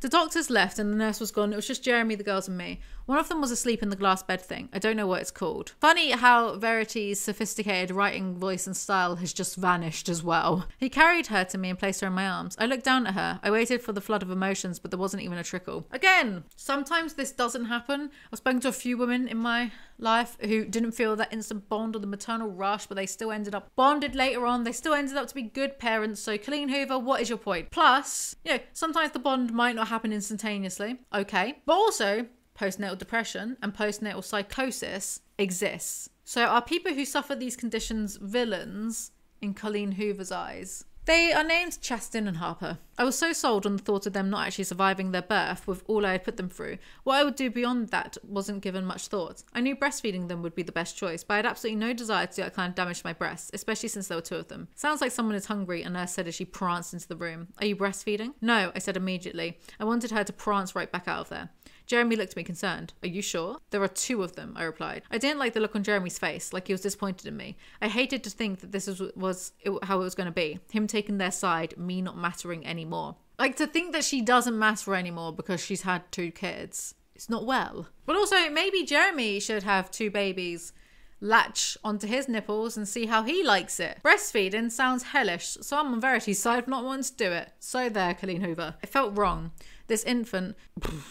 I don't want to read this. Sucking on something Jeremy had sucked on before. I didn't like it. How would he find my breasts attractive after seeing the babies feed from every single day? Like, she's so hypersexualized and she only sees herself through this lens of, would Jeremy find me attractive? I have to be attractive for him. Manuscript Verity is not well. All of her validation is based upon Jeremy's male gaze. Is he still attracted to me? Will he like my body? Women can be more than the object of some bloke's attention, Colleen Hoover. I watched this Chastin continue to feed from me. My stomach clenched as I tried my hardest not to show him how repulsed I was. I'm sure some mothers found this beautiful. I found it disturbing. I don't care if people breastfeed in public, whatever, it doesn't matter to me because bodies are bodies, boobs are boobs. It doesn't matter because I'm an adult, I don't care. But I wouldn't call the act of breastfeeding like, oh, this beautiful thing, because I won't call children eating food beautiful either. It's just them getting sustenance. It, big whoop. I do the same every time I eat chocolate and no one's calling me beautiful with chocolate all around my mouth. More reasons as to why I'm better than a baby. Because I can eat chocolate and they can't yet. I don't know what I'm talking about. She gives up on breastfeeding. Good for you. I wanted to remind him that he's always been protective of me, but it didn't feel like the right moment. I almost felt as if I were intruding on something I wasn't a part of. This father-daughter bond I was never going to be included in. He already loved them more than he had ever loved me. He was eventually going to take their side, even if I wasn't in the wrong. This was going to be so much worse than I had imagined it would be. Oh dear. His sudden tension disappeared with my quick recovery. He looked back down at Chastin and said, I've never loved anything this much. Do you think you were capable of loving someone so much? I rolled my eyes and thought to myself, I have loved someone this much, Jeremy. You, for 4 years. Thanks for noticing. Oh dear, oh dear. Also, why would she write any of this down where Jeremy could read it? And she found the manuscript, right? So not only did Verity write it on a computer, she also printed it, right? Where Jeremy could read it. A publisher wouldn't actually publish this as a real autobiography because it would be career suicide. To admit this type of stuff, game over. for your career. Chapter 10. I don't know why I'm surprised when I set the manuscript back in the drawer. The contents of the drawer rattle as I slam it shut angrily. Why am I angry? This isn't my life or my family. Exactly, it's none of your business. Do you know how fast I would exit from a mess like this? There'd be a dust cloud in my shape, like in the driveway. There'd be an Alizee shaped hole through the door. She seems so cold and hard, but I'm not a mother. Do a lot of mothers feel this way about their children at first? If so, they certainly aren't honest about it. It's probably similar to when a mother claims she doesn't have a favourite child, but they probably do. It's an unspoken thing between mothers, one I suppose you don't become aware of until you are one. I'm going to die on a hill right now. Millions of parents totally do have a favourite child, and I don't know why people protest this so hard. I mean, in some cultures, it's more favourable to have boys. From that angle, it makes sense that in some cultures, the boy would be the favourite child. What I'm saying is going to be met with some pearl clutching, but it's true. I've seen people have favourite children before. Anyway, we find out that Lowen is 32, which doesn't sound like it. Or maybe Verity just didn't deserve to be a mother. Sounds like she didn't want to be a mother until Colleen Hoover forced it upon her, and also she is clearly unwell and needs help. But if I ever do find myself in a relationship with a man I'd want to father my child, it would be someone like Jeremy. Rather than appreciate the wonderful father he seemed to be, Verity resented him. Babe, you've known him for like 2 weeks, good lord. This is why she doesn't sound 32 to me. She sounds like a teenager with a crush. Oh, I wish this man's wife would hurry up and die so we could make babies together. I found boxes of pictures in Verity's office closet this week as I was rummaging through her things. I pulled a box down but haven't gone through the pictures yet. It seems like another invasion of privacy on my part. This family, at least Jeremy, has entrusted me to finish this series, and I keep getting sidetracked by my obsession with Verity. Again, imagine paying someone $500,000 to do a job, but they waste time snooping on your wife. But if Verity is putting so much of herself into her series, I really do need to get to know her as well as possible. This isn't really snooping, it's research. There you go. Justification complete. Very mature 32-year-old. Jeremy finds Lowen looking through pictures of his daughters. Harper had autism. I wrote here, I don't know if it's going to be a relevant detail. I still don't know if it's a... And Colleen Hoover says Asperger's, but I did some reading online. Apparently that's an outdated term. So this one is of Verity and the girls. He handed it to me. The three of them are dressed alike in matching pajamas. If Verity didn't love the girls in this photo, she was certainly good at faking it. I once... tangent time, read a post on r/true off my chest about a diagnosed sociopath, I'm pretty sure they were a sociopath, I could be wrong though, who revealed that they don't actually love their children, but their children are none the wiser, and they've been set up with the best educations, they want for nothing, this person listens to them, they feel loved. The person kind of sees them as pets in their heads, but the kids are totally ignorant of this. And I thought it's interesting because you're never truly going to actually know what goes on in another person's head. Anyway, you can't unless you were psychic. And if the kids are truly none the wiser of the reality, does it matter? What is more important, the intent or the outcome? He doesn't break eye contact, doesn't skip a beat. My world was turned upside down when Chastin died, and then when Harper died, it ended completely. He looks back down at the box of pictures. When I got the call about Verity, the only thing left in me to feel was anger. Toward who? God? No, Jeremy says, his voice quiet. I was angry at Verity. He looks back at me and he doesn't even have to say why he was angry at her. He thinks she hit the tree on purpose. Lowen gives Jeremy a long, too long to be appropriate hug, probably enjoying that this man's grief is enabling her to get physically closer to him because Colleen Hoover sure is odd like that. I feel all of his hesitation as his hand moves slowly up towards the back of my head. My eyes are closed, but I open them because I want to look at him. There's a pull in me, tilting my head back into his hand as I lift my face from his chest. He's looking down at me now, and I have no idea if he's about to kiss me or pull away, but either way it's too late. I feel everything he's been trying not to say in the way he holds me, in the way he stopped inhaling. I can feel him bringing me closer to his mouth, but then his eyes flicker up and his hand falls. Bro, you're married. Sometimes tragedies like this do happen in real life and people can't deal with the loneliness and they end up divorcing their incapacitated partner, which I think is just an impossible situation really, because you can't, I don't think that you can expect someone to be in a completely 100% one-sided relationship if someone is essentially unconscious, right? It's heartbreaking, and in that situation it's no one's fault. This stuff happens and someone can either choose to stay with them or choose to not. It's an impossible situation. It's horrible to think of, but I think, you know, if you realize that you can't do it, you can't deal with the loneliness anymore, then leaving and getting a divorce, I'm not sure how you get a divorce. I'm sure you can, but I'm not sure how. I think leaving is preferable to pretending that you're going to uphold your vows of in sickness and in health and then just cheat on your unconscious partner instead. Do you see my point? Crew interrupts them and cries over the pictures. I need to lie down. Maybe I shouldn't have taken 2 Xanax tonight. Or maybe I shouldn't have brought family pictures out and put them on display in front of a family who still hasn't recovered from their loss. Or maybe I shouldn't have almost kissed a married man. Yeah, maybe not, you genius. Chapter 11. Lowen keeps hearing footsteps at night. Boy, if it is Verity, she sure isn't doing a good job of subterfuge. April is feeding Verity. Lowen notes that Jeremy never actually speaks to Verity. Well, how does he like dote on her lovingly then, like what she was saying, I don't know, a few chapters ago? After eating a few bites of the pudding, I decide to try making small talk with this woman who refuses to interact with me. Why though? Why are you so annoying? April has only been looking after Verity for 4 weeks. What is the timeline of this book? When did the accident happen? Because if it was pretty recently, then Jeremy sure gave up on his wife quickly. No, April wipes Verity's mouth and then places the tray of food on the table. Can I speak for you for a moment? She nudges her head toward the hallway. I pause, wondering why we need to leave the kitchen in order for her to have a conversation with me. I stand up though and follow her out. I lean against the wall and spoon another bite of pudding into my mouth as April shoves her hands into her pockets of her scrub top. Is it just me, or is Lowen really rude? Why does she act like a teenager? Just like with a spoon hanging out of her mouth, just like lazing against the wall as someone's about to talk to her. She's really rude. I think my British sensibilities just came out there and just so uncouth. Vulgar. I don't expect you to know this, especially if you've never been around someone in Verity's condition, but it's not respectful to discuss people like her as though they aren't right in front of you. I'm gripping my spoon about to pull it out of my mouth. I pause for a moment. I hate this imagery so much. Like I can see it in my head and I fucking hate her. It's really, why is this really winding me up? Like, stand up, take the spoon out of your gob, you idiot. I pause for a moment, then shove the spoon back into the pudding cup. I'm sorry, I wasn't aware that's what I was doing. It's easy to do, especially if you believe the person can't acknowledge you. Verity's brain doesn't process like it used to, obviously, but we don't know how much she does process. Just watch how you word things in her presence. I stand up straight, pulling away from my casual position against the wall. I had no idea I was being insulting. So I guess at least here, Coho is being intentional with Lowen being rude. It's still like an odd choice to make, considering that she's our protagonist. Ideally, we should like her, be rooting for her. It's what's the point? Crew finds a turtle, so Lowen goes outside with him to play with the turtle.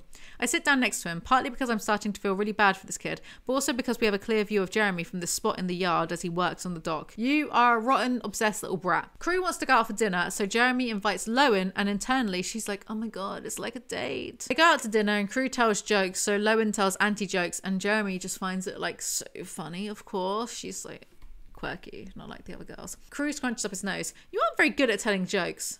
At least we can rely on the honesty of children. They go back to the house. The outing lasted for all of 2 pages. Thank you for dinner. That was fun. Guess I'm gonna have to take your word for it. I nod in agreement, slipping my hands into my back pockets. The next few seconds fill the air with thick silence. It's almost like that moment at the end of real dates when you can't decide between a kiss or a hug. Of course, neither would be appropriate in this case because it wasn't a date. Why did it feel like one? Lady, how many first dates have you been on with a kid tagging along? I sigh heavily and then go straight to Verity's office and close the door. I need to distract myself. I feel an emptiness, an ache in my stomach that I don't think is going to go away. Like I need more moments with him. Moments I can't get.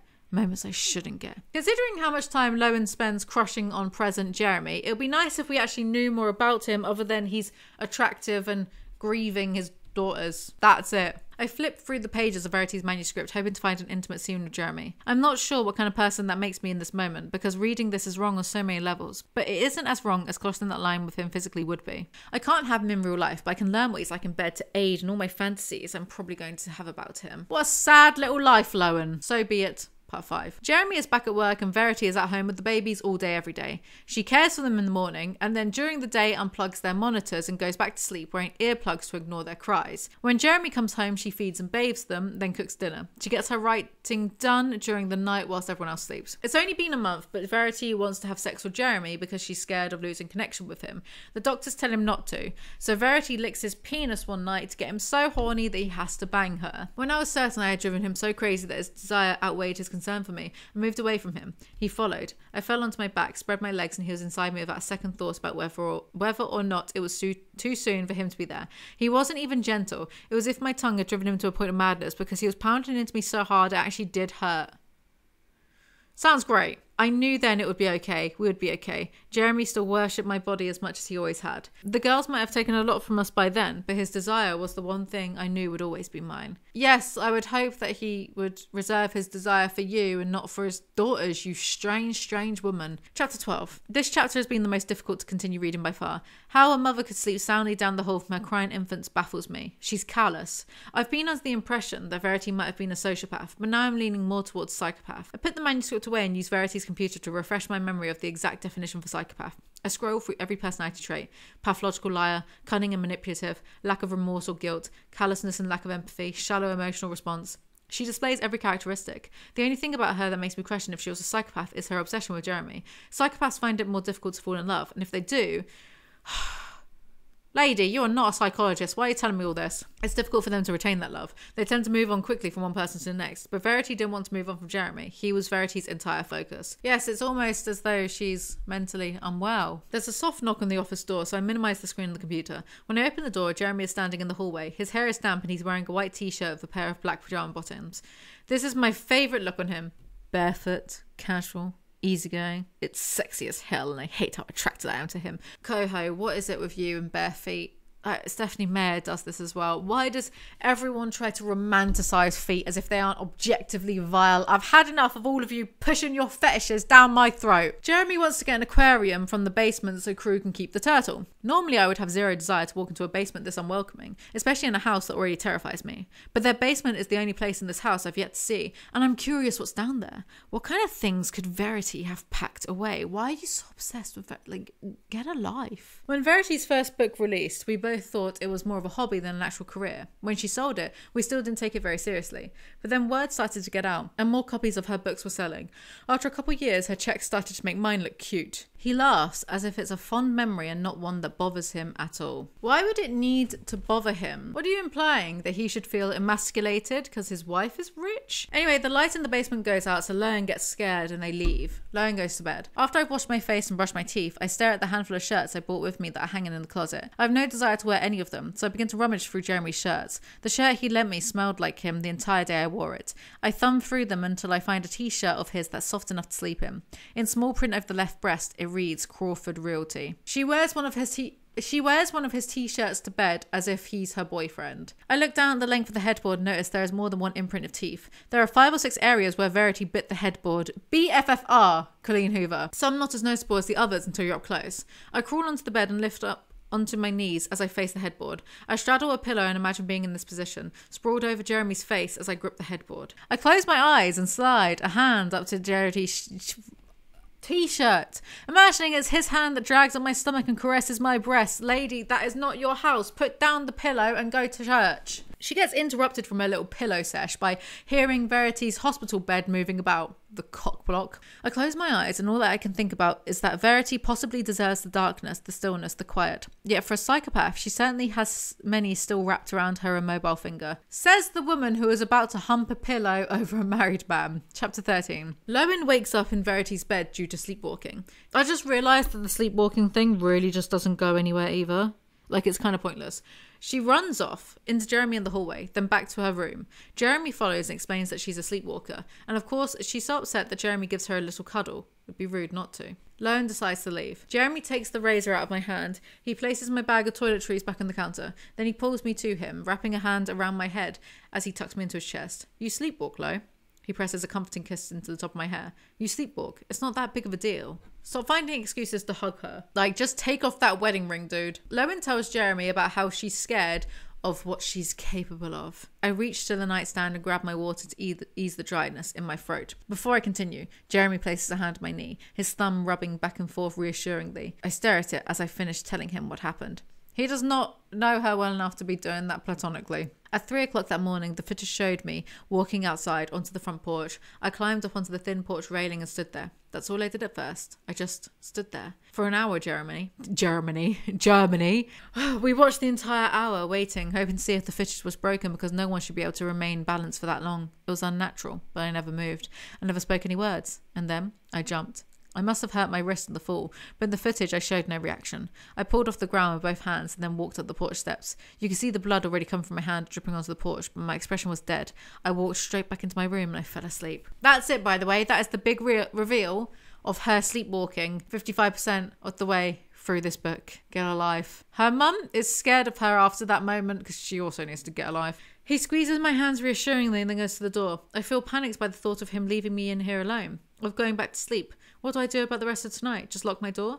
Jeremy looks at the alarm clock. It's 10 minutes to 5. He stares at the clock for a moment, then walks back to me. Lie down, he says, lifting the covers.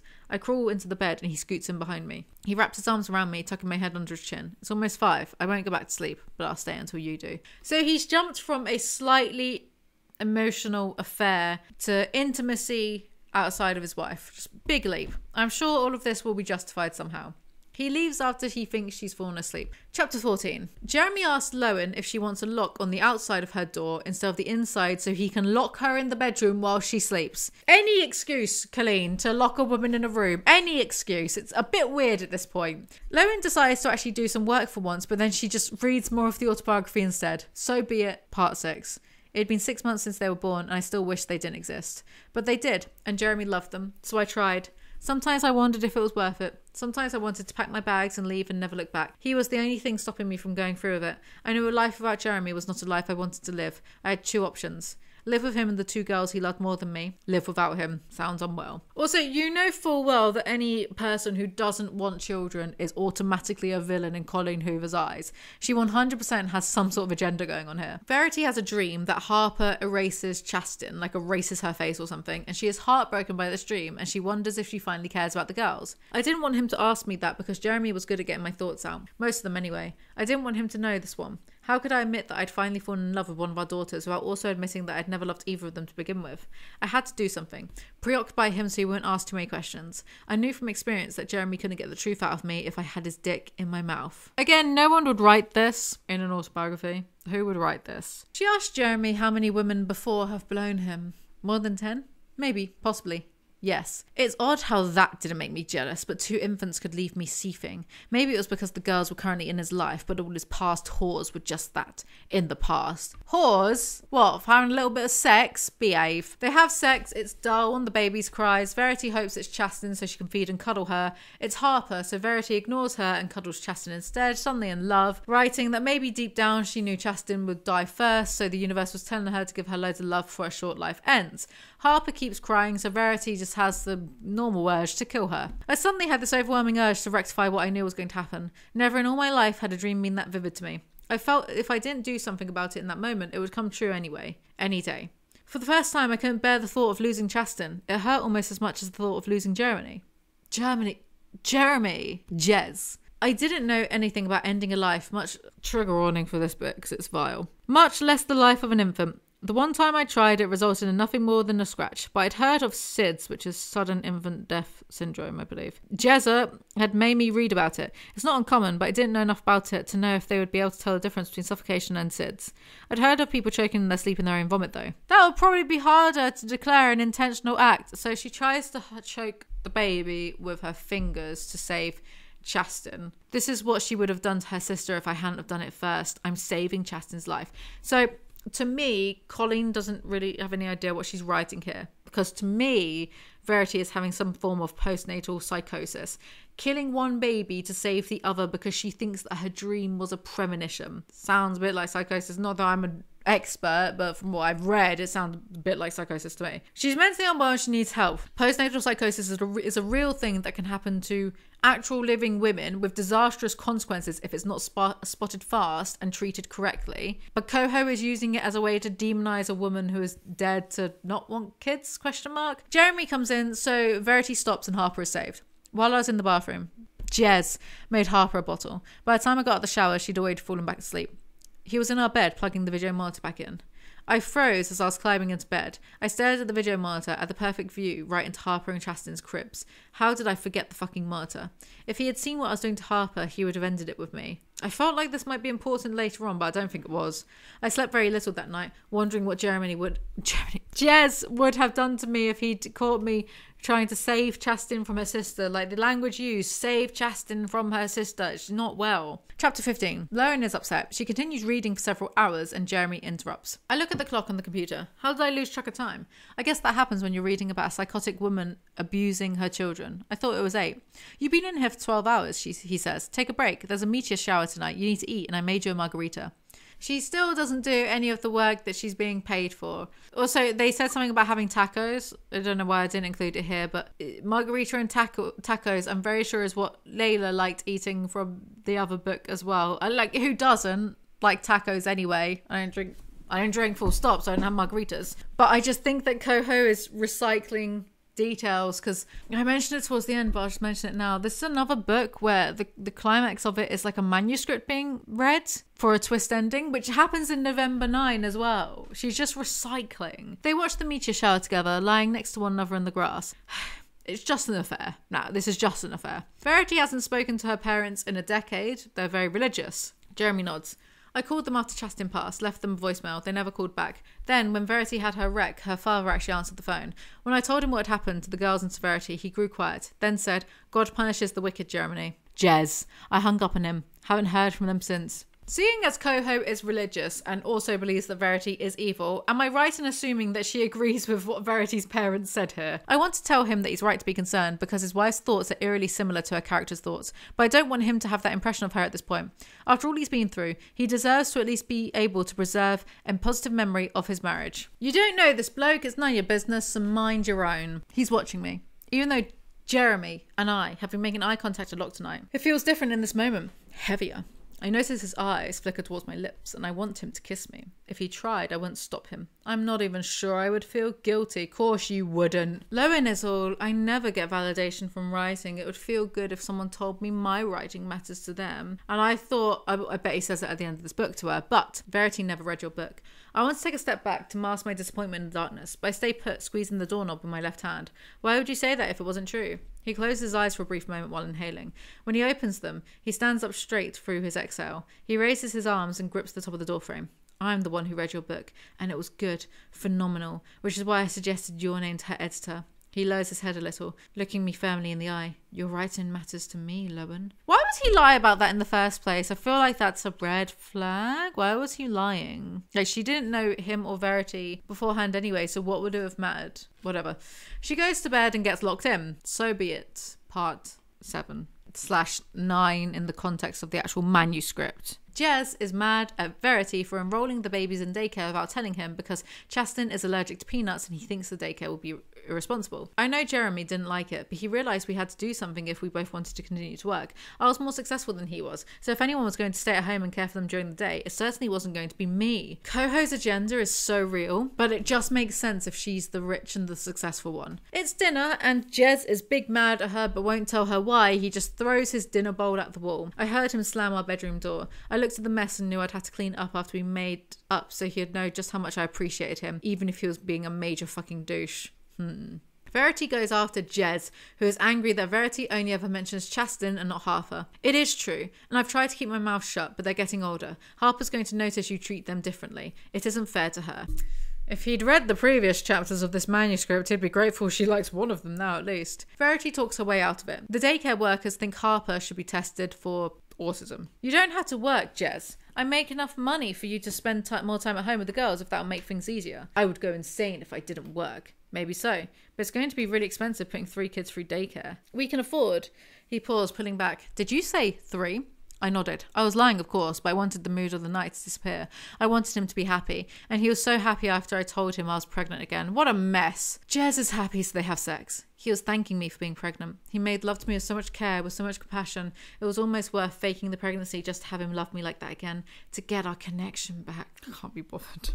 Chapter 16. Another week passes, meaning Lowen has been here for all of 2 weeks. 2 weeks is all it takes for this bloke to forget his marriage vows. I hit a wall today. I'm burnt out from working so much these past 2 weeks. When? Lowen watches TV and tells Jez she can leave in a few days once her book outline is approved. Sometimes, especially right now, I can feel how much he's drawn to me. But then other times it seems like he works so hard to deny whatever attraction there might be between us. And I get that. I do. But is this how he's going to spend the rest of his life? Giving up huge parts of himself to care for a woman who is just a shell of the person he married?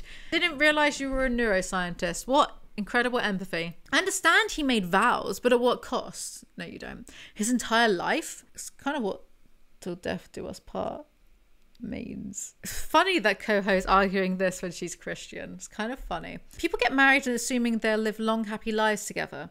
What happens when one of those is cut short, but the other is expected to live out those vows for the rest of their life? Number 1, he did make vows. It's none of your business. Number 2, none of your business. Number 3, it's not for you to decide for him. Number 4, she's literally known him for like less than a month. How long has Verity been in this condition?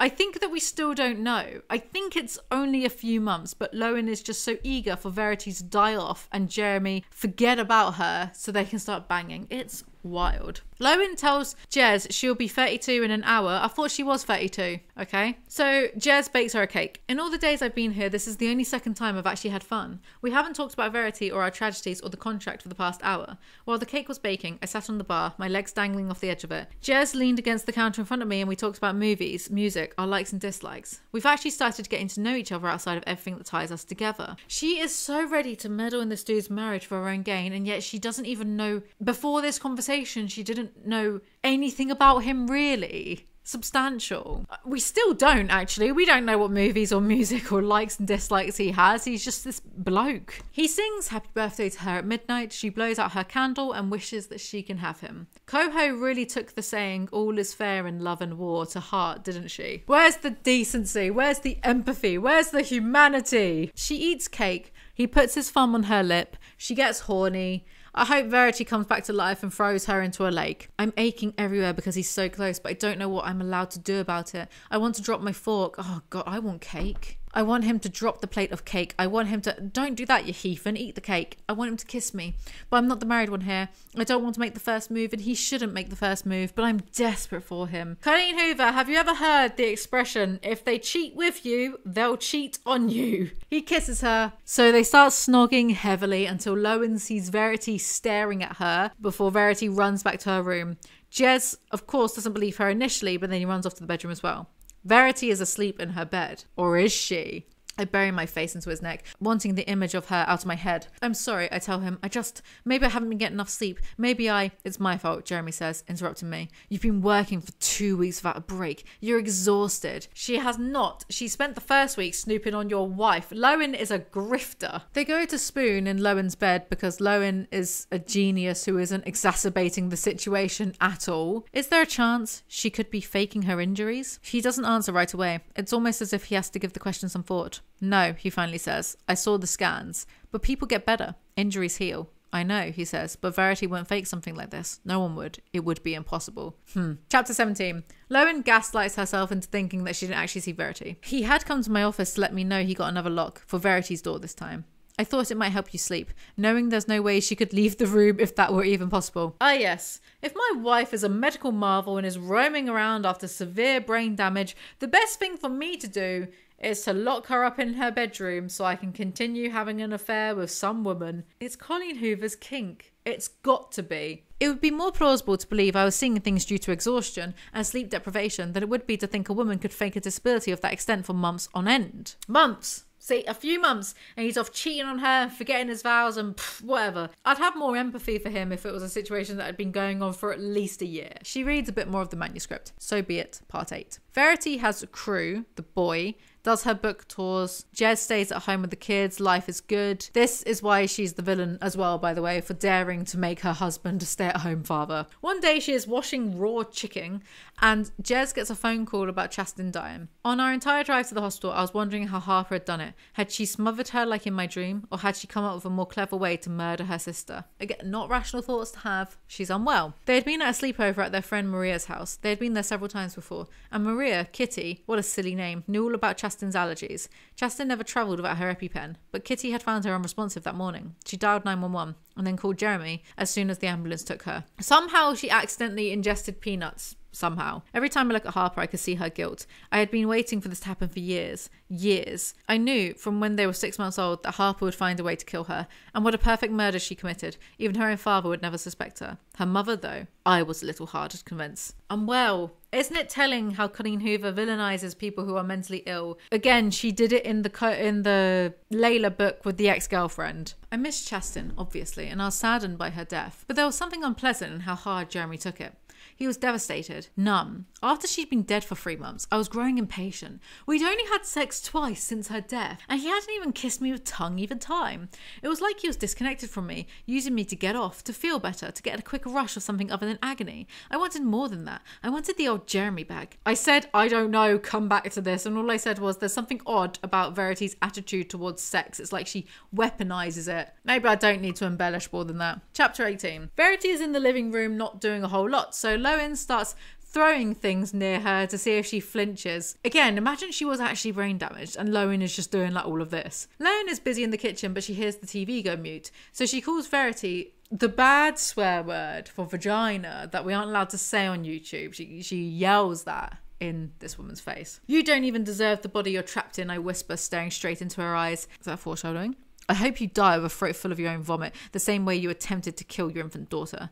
She doesn't move. I try to think of something else that would make her react, something she wouldn't be able to keep her composure after hearing. I stand up and lean into her, bringing my mouth to her ear. Jeremy is going to fuck me in your bed tonight. Bit far, innit, mate? Homewrecker. Verity wheezes herself in response. Again, imagine if Verity actually was disabled and Lowen has just been like bullying her. Wouldn't the story be a lot darker? Then the protagonist is really the antagonist, the old switcheroo. That Verity is incontinent, has to wear diapers and be bathed, makes me feel even sorrier for him. Jeremy is now taking her upstairs to do both those things. It makes me angry at Verity. Surely her current state is a result of the terrible human she's been to her children and to Jeremy. Now for the rest of her life, Jeremy will have to suffer the consequences of Verity's karma. Surely her current state is there are people who are actually in like that state for real, right? What are you trying to say? That they deserve it? Can't, like, what are you saying, Colleen? Stop it. But again, it's still not her marriage and none of her business. Lowen tries to convince Jevs to shove Verity off in a care home. She's like, be selfish, do what you want. And he's like, all I want is you. He takes her to her bedroom, locks them inside. They get naked and stare at each other. I don't have a condom, he says as he cups my ass and pulls me against him. I'm not on the pill. My words don't prevent him from lifting me and lowering me to the bed. His lips circle my left nipple briefly, then brush across my mouth as he hovers over me. I'll pull out. Idiots. They have sex. I feel weak against his strength, his arms effortlessly moving me around the bed every few minutes. I realise in all the times I've read about intimacy with his wife, she always had to have some form of control over him. I relinquish all my control to the agenda. Big evil Verity was emasculating her husband by being sexually confident. Because real women, good women anyway, good women have to be total submissives to their husband. She also rides his face and bites the headboard just like Verity did. Even during sex, Verity is living rent-free in this woman's head. Is she banging Jeremy out of spite? Who knows? I can feel Verity's teeth marks beneath mine. Different. Unaligned with my own bite. I bite harder into the wood as I come, determined to leave deeper marks than she ever did, determined to think only of Jez and me every time I look at this headboard in the future. Also, that's quite presumptuous. That is quite a presumption, right? Future, and this presumptuous. And it is a wooden headboard. So how the hell are they biting so hard and yet not like ripping their teeth out on it? Chapter 19. They have sex in the shower and then have pillow talk. I loved her. She was my wife. But sometimes I wasn't sure we really knew each other. We lived together, but it's as if our worlds weren't connected. He reaches up and touches my lips, tracing over them with the tips of his fingers. I was insanely attracted to her, which I'm sure you don't want to hear, but it's true. Our sex life was great, but the rest of it, I don't know. I felt like there was something missing in the beginning, but I stayed and I married her and we started our family because I always believed that deeper connection was within reach. I thought I'd wake up one day and look her in the eyes and it would click like that mythical puzzle piece that finally snapped into place. Sure, it's a different view to what we've been reading in the manuscript, but also, I felt like there was something missing in the beginning, so I stayed with her and married her and had a family because I thought we could get a deeper connection. You know, he's still not, like, even if she is evil and the manuscript is true, oops. I'm spoiling the ending. You know, like, that's not a good thing to do. To start a whole ass family of someone you don't feel, and like marry someone you don't feel like a connection with. What are you talking about? But maybe if he'd paid more attention, he would have realised his wife needs serious help. It's not lost on me that he mentioned loving her in the past tense. Did you eventually find that connection? No, not like I had hoped, but I felt something close to it, a fleeting intensity that proved a deeper connection can exist. When was that? Several weeks ago, he says quietly, in a random coffee shop bathroom with a woman who wasn't my wife. Bollocks! They fall asleep, and when they wake, they find they are locked in the bathroom.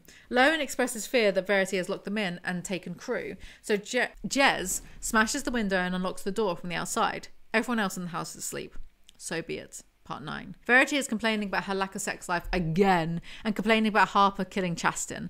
She makes Harper cry. She takes Harper and crew to the lake to spend the day outside. They get in a boat and paddle across the lake. Verity capsizes the boat and takes crew back to the shore, leaving Harper there. She drowns. One person was in the water looking for her, then 2, then 3. Then I felt someone fly past me onto the dock. He ran to the end and jumped in head first. When he popped up, I saw that it was Jeremy. I can't describe the look on his face as he yelled for her. It was a look of determination mixed with horror mixed with psychosis. So Coho is aware of what psychosis is? Huh.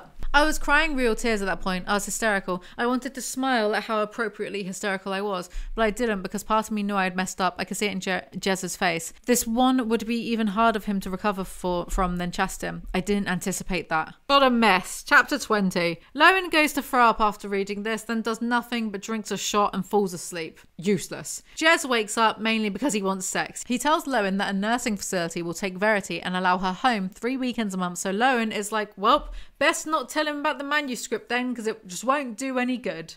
It's not like he would have a right to know. Except all she's wanted to do since she found the manuscript is show it to him, and now she's changed her mind, I guess because they're having sex. Lowen just decides, the facility will have cameras set up and I'm sure they will catch her moving about. She's leaving the hard work to everyone else. Just like how she hasn't written the books yet either. They have sex again and this time he doesn't pull out.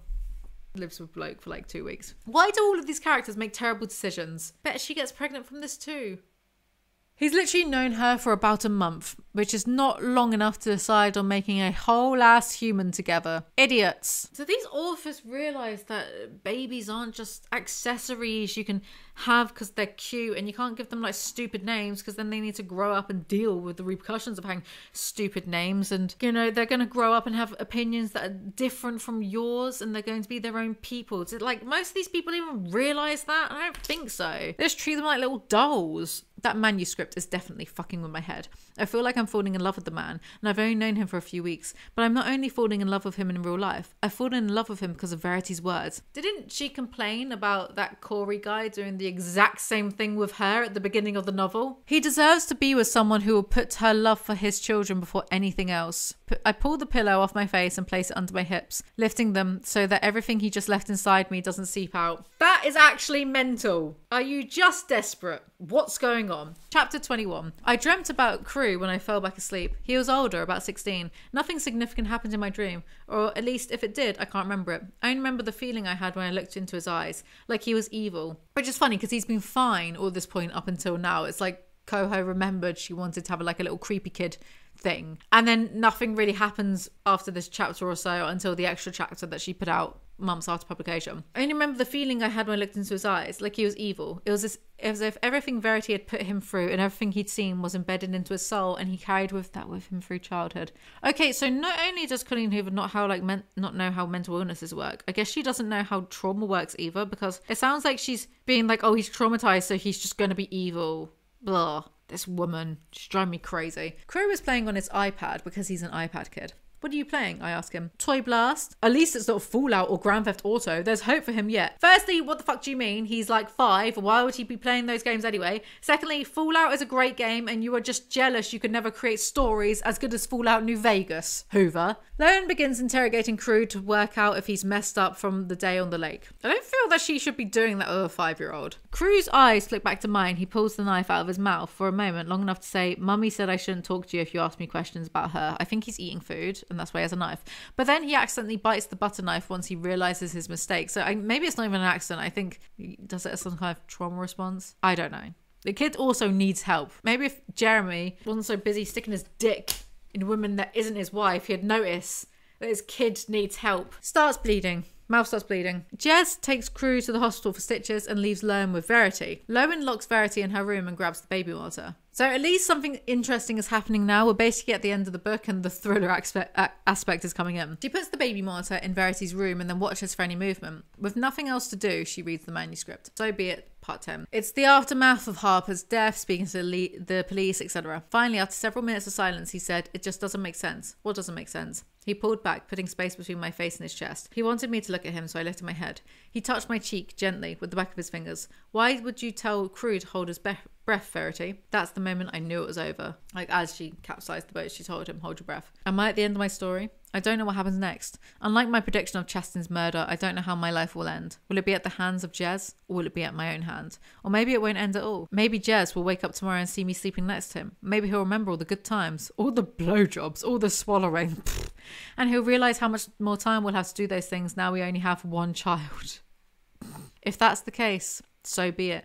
I'll just drive my car into a tree. The end. Well, she's a woman of her word then. Chapter 22. He suspected her? I squeezed my neck trying to ease all the tension that last chapter infused into my muscles. How could he still take care of her? Bathe her and change her for the rest of her life? Feels like he owes her the promise of his vows. If he truly thought she had killed Harper, how could he stand to be in the same house as her? I thought then, well, maybe he actually didn't write the manuscript himself. Jez gets home, goes for a shower. Lowen notices Verity moving around on the baby monitor. Like an idiot, Lowen just starts screaming instead of filming the evidence, so Verity gets back into bed. Lowen then goes to Verity's room, begins pulling out the bed, but Jeremy stops her, angry. Jeremy doesn't believe Lowen and he starts to pack her suitcase. Lowen gives him the manuscript. And again, this is another book ending with someone knowing the truth via a manuscript. November 9th, Coho is recycling her own climaxes, which is, I guess, economical of her. Chapter 24. Jeremy reads the part about Harper and goes to Verity's room. Lowen watches via baby monitor. He threatens her with the police and she opens her eyes. He grabs her by the leg and yanks her back onto the bed. When she starts to scream, he covers her mouth. They struggle. She's trying to kick him. He's holding her down. Then his other hand forms a circle around her throat. He almost strangles Verity, but Lowen intervenes, so they plot to kill her together. You have to make it look like an accident, I say. This is quite a leap. My voice quiet, yet loud enough to be heard over the noises she's making beneath the palm of his hand. Make her vomit. Cover her nose and mouth until she stops breathing. It will look like she aspirated in her sleep. This is a mile a minute. This is where all the thriller aspect has been. Jeremy puts his fingers down Verity's throat like Verity tries to do to Harper and she dies. I changed my mind. Wild. Best story ever. They planned to tell everyone she just died in her sleep despite, you know, he did strangle her before doing this, so there would be strangulation marks and he did put his fingers down her throat, so I guess there would be DNA, but who cares? Who cares, right? Chapter 24. A whole 7 months later. Everyone believes them. The outline was approved. Lowen finally does some work and writes the first draft of the first novel. And she's pregnant because that just solves everything, doesn't it, Colleen Hoover? Randomly getting knocked up with a man you basically just met and murdered someone with. It's a bonding experience, I guess. Jezza sells the house and buys a new house in South Carolina. However, Lowen, one day, they're back at the old house. She finds a letter for Jeremy,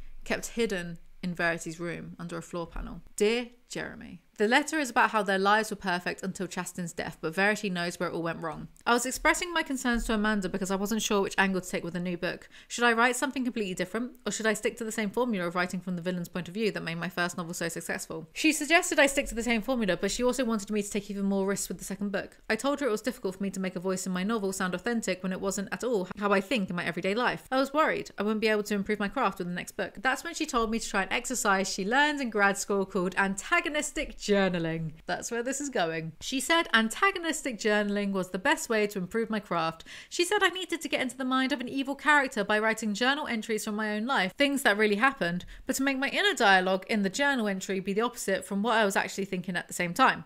She told me to start by writing about the day you and I met. That would make more sense than her starting an autobiography by just like her meeting Jeremy.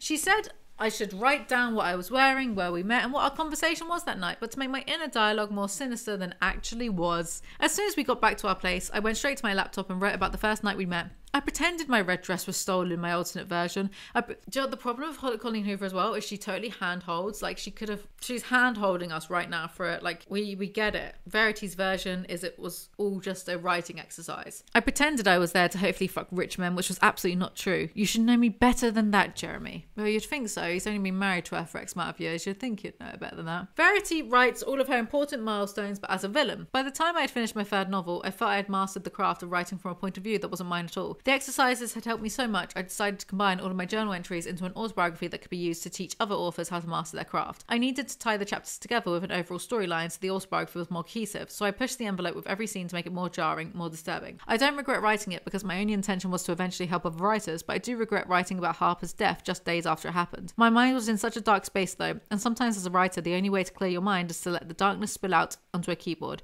It was my therapy, no matter how hard that may be for you to understand. Letter Verity is asking Jeremy why he read the manuscript when he never reads her stuff, and then she details what actually happened, that it was an accident. She told Crew to hold his breath as the canoe tipped to try to help him survive. She thought Harper would be okay, but 30 seconds was all it took for her to, be dragged under and die. Anyway, Verity had used her writing exercises as catharsis, nothing more, but then Jeremy snooped one day and read it all.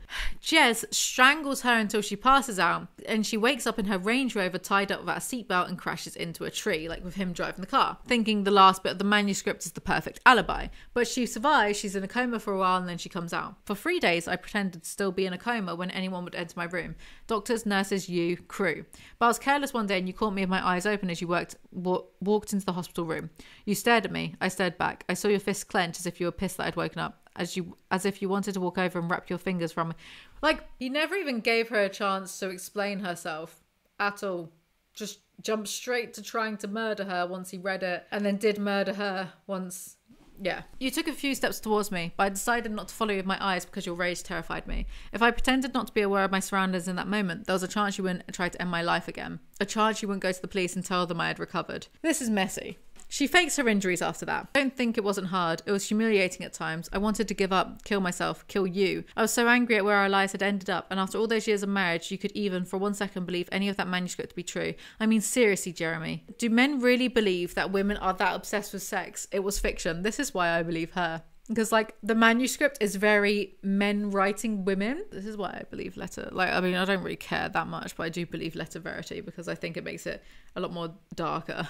And Lowen is a complete hapless idiot, so it makes more sense that she would just end up an accessory to straight up murder. There have been moments throughout the past few months where I've wanted to tell you I'm here, that it's me, that I'm okay, but it'd be a waste of breath. We can't get past 2 murder attempts, Jeremy. And I know if you find out I'm faking this one before I'm able to leave, your 3rd attempt at killing me will be successful. He's the dangerous one and Lowen's having the baby with him.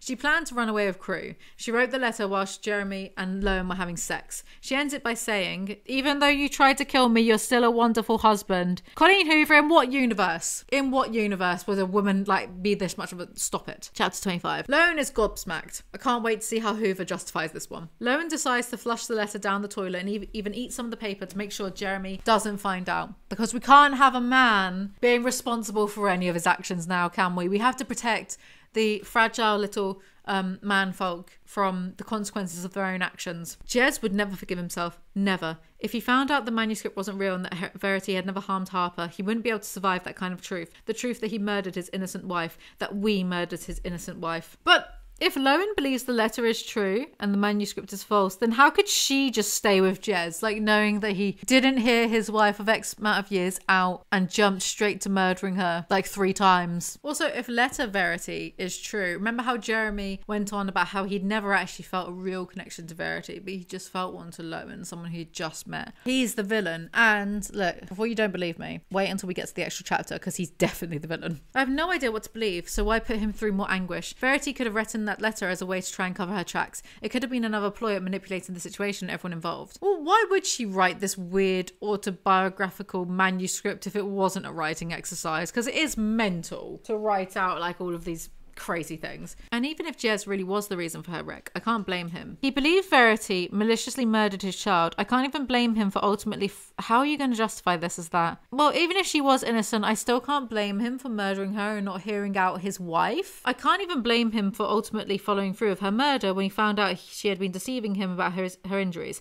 Any parent in his position would have done the same, should have done the same. What, should have just like jumped to straight up murder? No investigation, not even asking her. That's what he should have done. Just straight up gone, nope, you're a murderer and I'm going to kill you before you even have a chance to talk. We both believed in our hearts that she was a threat to Crew. To us. No matter which way I look at it, it's clear that Verity was a master at manipulating the truth. The only question that remains is, which truth was she manipulating? But if letter Verity is the correct one, the only people who did a murder was Lowen and Jez. So how can she sit there and be like, no, it's fine, it's fine. Then it just ends. I don't understand how she can justify this. I remember Coho has said in an interview that she thinks that Verity is the evil one. Which again, let me get to the extra chapter she added. The acknowledgements for this. My favourite group on Facebook, Colleen Hoover's cohort. We're close to 80,000 members now.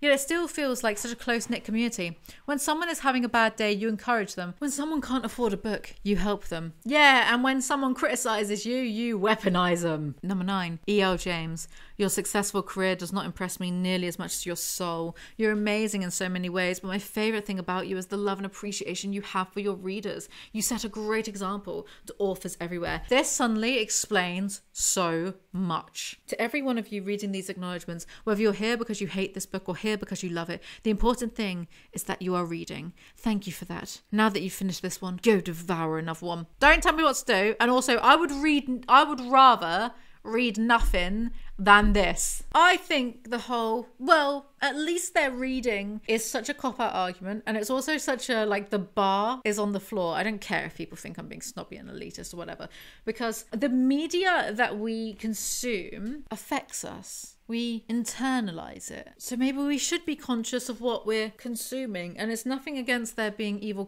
evil characters are so compelling when they're done right. But Coho doesn't seem to understand when she's actually writing evil characters and she's not. And it's confusing. She romanticizes abusive men. I don't think that's good for people. I'd rather they didn't bother reading than read more schlock of abusive men being romanticized. Maybe I'm crazy, I don't know. There's a bonus chapter, right, that was released after this was initially published. Someone put it on Reddit, and I didn't put screenshots because I couldn't be bothered, mate. So it's Lowen saying, as soon as her kid Nova was born, she realised that either way, Verity was sick in the head for either doing the killings or writing about them as an exercise, as catharsis. Except it's obviously way worse to actually do killings, you big loser. Like, she's convinced that Verity was dangerous either way, except, you know, one is words and the other is actual murder. Be quiet, you pearl clutcher. Nonsense. So she's all, Verity deserved it, you know, no matter what. Even if she didn't do the killings, she still deserved it for doing some writing. So she deserved to die for doing some... Shut up. Lowen finds herself in competition with Verity. Verity is dead and she's still the main character living rent-free. I love Verity for causing Lowen so much pain even beyond the grave. Lowen is now obsessed with pleasing Jeremy to be just like book Verity. Jeremy is reading the book of another author and she's pretty. So Lowen is very jelly mad. She's very worried that, well, what if Jeremy decides to meet up with her and she likes her best friend? Oh, this is what you get, huh? They cheat with you, they're gonna cheat on you. Obviously not all the time, but I think that's a bit pretty like decent rule to go by. Don't assume that you're going to be the exception to that one. Which even then, you know, sometimes we're all human. Sometimes you end up having feelings for the wrong person. Shit happens. That's life. It's important to feel remorse if you do things that hurt other people, though. Lowen don't feel none of that. She's like, well, I'm glad she's dead. Yeah, there's a scene where Jez tastes Lowen's breast milk. I don't need to know about that. Keep it in the bedroom, guys. Lowen and Crew don't really get on much. He doesn't care about his baby sister because he thinks that she's just going to die anyway, like everyone else in his life has. Lowen is very paranoid. No one knows about her and Jezza being together so that it doesn't look, you know, suspicious. They have to live a life of constantly lying to everyone. Sounds exhausting. They go to a beach and Patricia from the grocery store sees them and knows who she is. She remembers them. as in remembers who Lowen is. Do they live in North Carolina or South Carolina? Because I think it said South Carolina earlier, but here it says North Carolina. Who knows? Whatever. A lady from Vermont just randomly is at the same place in North Carolina as her old name. Okay, sure. Patricia is quite suspicious of the situation because she sees the baby and stuff. So she leaves, and Jeremy worries that he and Lowen are going to get rumbled and people might look more into Verity dying in her sleep because everyone just accepted that, right? Then murders her, murders the neighbor, murders Patricia, doesn't speak to her, just straight up drowns her. Oh, suddenly looks like Jeremy is the true villain of this book, which, okay, is weird because in Coho's head, Verity is the villain and Jez and Lowen are the good guys, but then he does this. I don't understand who she wrote this for, because people who liked Jez and Lowen can't possibly stand behind him being fine with murdering not one but like 2 women at this point, right? I don't know who she's written this for. I don't understand the target audience of this extra chapter. Lowen just allows it, by the way. She's just like, it's either us or her. Okay.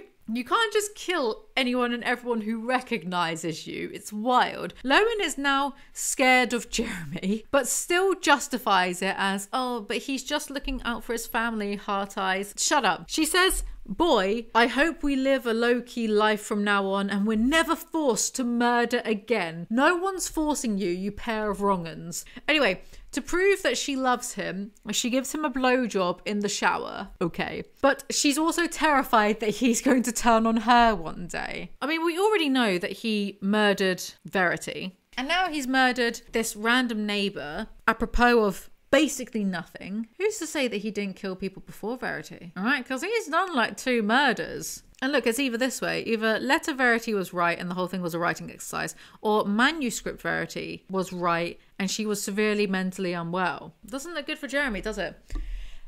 They have sex and she's still just comparing herself to Verity, but not even the real Verity, the manuscript Verity. Nova is missing. Like, they have sex, they go downstairs, Nova's missing. She was crying too much, so Crew put her outside on the grass. I think Lowen's going to end up killing Crew. What is going on? In the end, basically everyone has been driven kind of insane. What did I just read? Like, okay, so personally, I like that everyone's kind of driven insane by it, because it's sort of like, well, that's what you get for cheating with a married man, getting pregnant after like knowing the married man for less than a month, and also committing murder with this man that you've known for less than a month. Maybe that's what you get. Maybe like attracts like.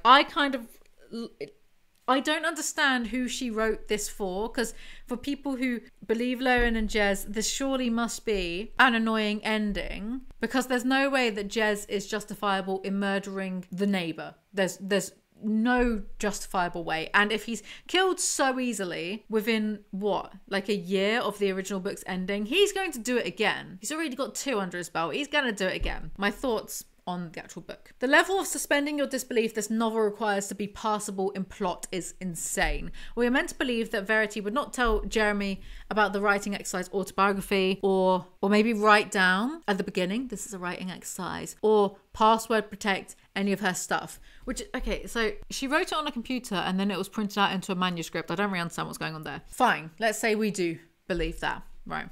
We do believe that she just wouldn't mention it because he never takes an interest in her books, whatever. Even though, like, this is something that if you were writing as an exercise, you would tell your partner, hey, I'm doing something and it seems really fucked up, but just hear me out. It's a writing exercise. You would, in case they found it and got the wrong impression, you just would. So the suspension of disbelief required that Jeremy would just automatically assume it's all true and that his wife is capable of killing her child, that then Verity would be able to fool doctors and nurses and everyone for months just by staying really still, that Lowen would take forever to read this autobiography. She takes like 2 weeks to read it just to lengthen out the story, even though it's something that you could probably read in less than a day. That Lowen wouldn't just tell Jeremy about the manuscript immediately and leave. That Lowen would let a man she's basically just met jizz inside her and then do her best to get the sperm to wiggle its way to the egg. That alone, if you did that to a bloke and you've known them for less than a month, unless they have some sort of breeding fetish, that would make a man, if you found out about that, run for the hills. That Jeremy was so mad at Verity, he would just kill her without letting her explain, right? So the first time it was attempted murder, the second, the actual murder, right? That he would do that, right? But he wouldn't just off her in the months she was in a non-communicative communicative state. If he's that mad that he killed her without letting her talk to him, mate, he would have, not to be too graphic, he would have put a pillow over her head during all the months that he was pretending to care for her, still look after her. Why would he keep up the dutiful husband role if he was that mad at her truly? He would have killed her and then pretended that she died in her sleep, like the same way that he's done here. We're still suspending our disbelief here. That Lowen's self-esteem is so bad she would go from being a person with a very average life to, I'm going to stay with and assist a murderer so I can be with a man I've known for a month. Bollocks. That Patricia would coincidentally see them in North Carolina all the way from Vermont. I really don't believe that. America's a big place, dude. What are the chances? Wait, also, when Lowen catches Verity out, she tries to pull her out of the bed, right? Because she's angry. She wants, her to prove that Verity's moving around. But when Jeremy sees Lowen trying to pull Verity out of the bed, he gets mad at her for this and tries to throw her out of the house. And yet, he already read the manuscript and thought Verity was a murderer, so why would he care that Lowen is trying to do... The characters are two-dimensional and insufferable. We actually know nothing about Jeremy beyond he has a magic penis that makes all the women go crazy and that he likes to murder women.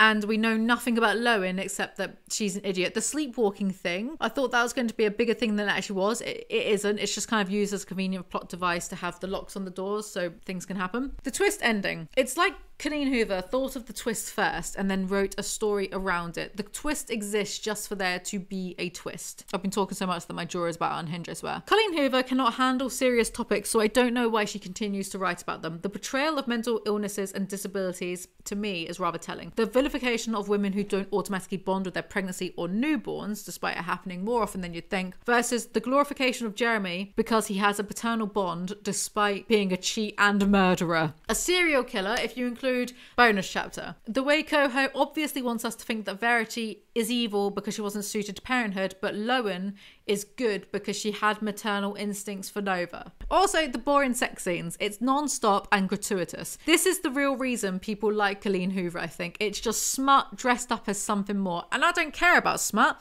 Technically, I've written and published my own erotica, right? But just don't pretend to be something you're not. And when I think back to the way that I saw some people go on about this, I thought it was going to be like a detective murder mystery. I don't know why I had that impression.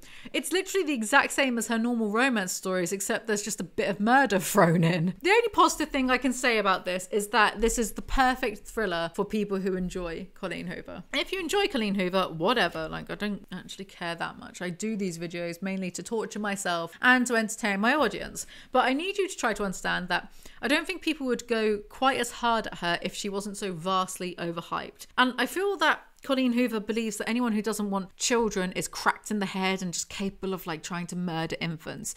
The irony is that it's ambiguous as to whether Verity did kill Harper. It's left up to you, the audience, to decide. Do you want to believe the manuscript or do you want to believe the letter? And yet the doting paternal father is a murderer. It's canon. Does it twice. Ryle from It Ends With Us also didn't want kids until Lily just has a kid, and he's also this abusive psychotic person, and I don't think that's a coincidence in Coho's world. The people who don't want kids are psychos. If manuscript Verity never wanted children, why wasn't she on the pill?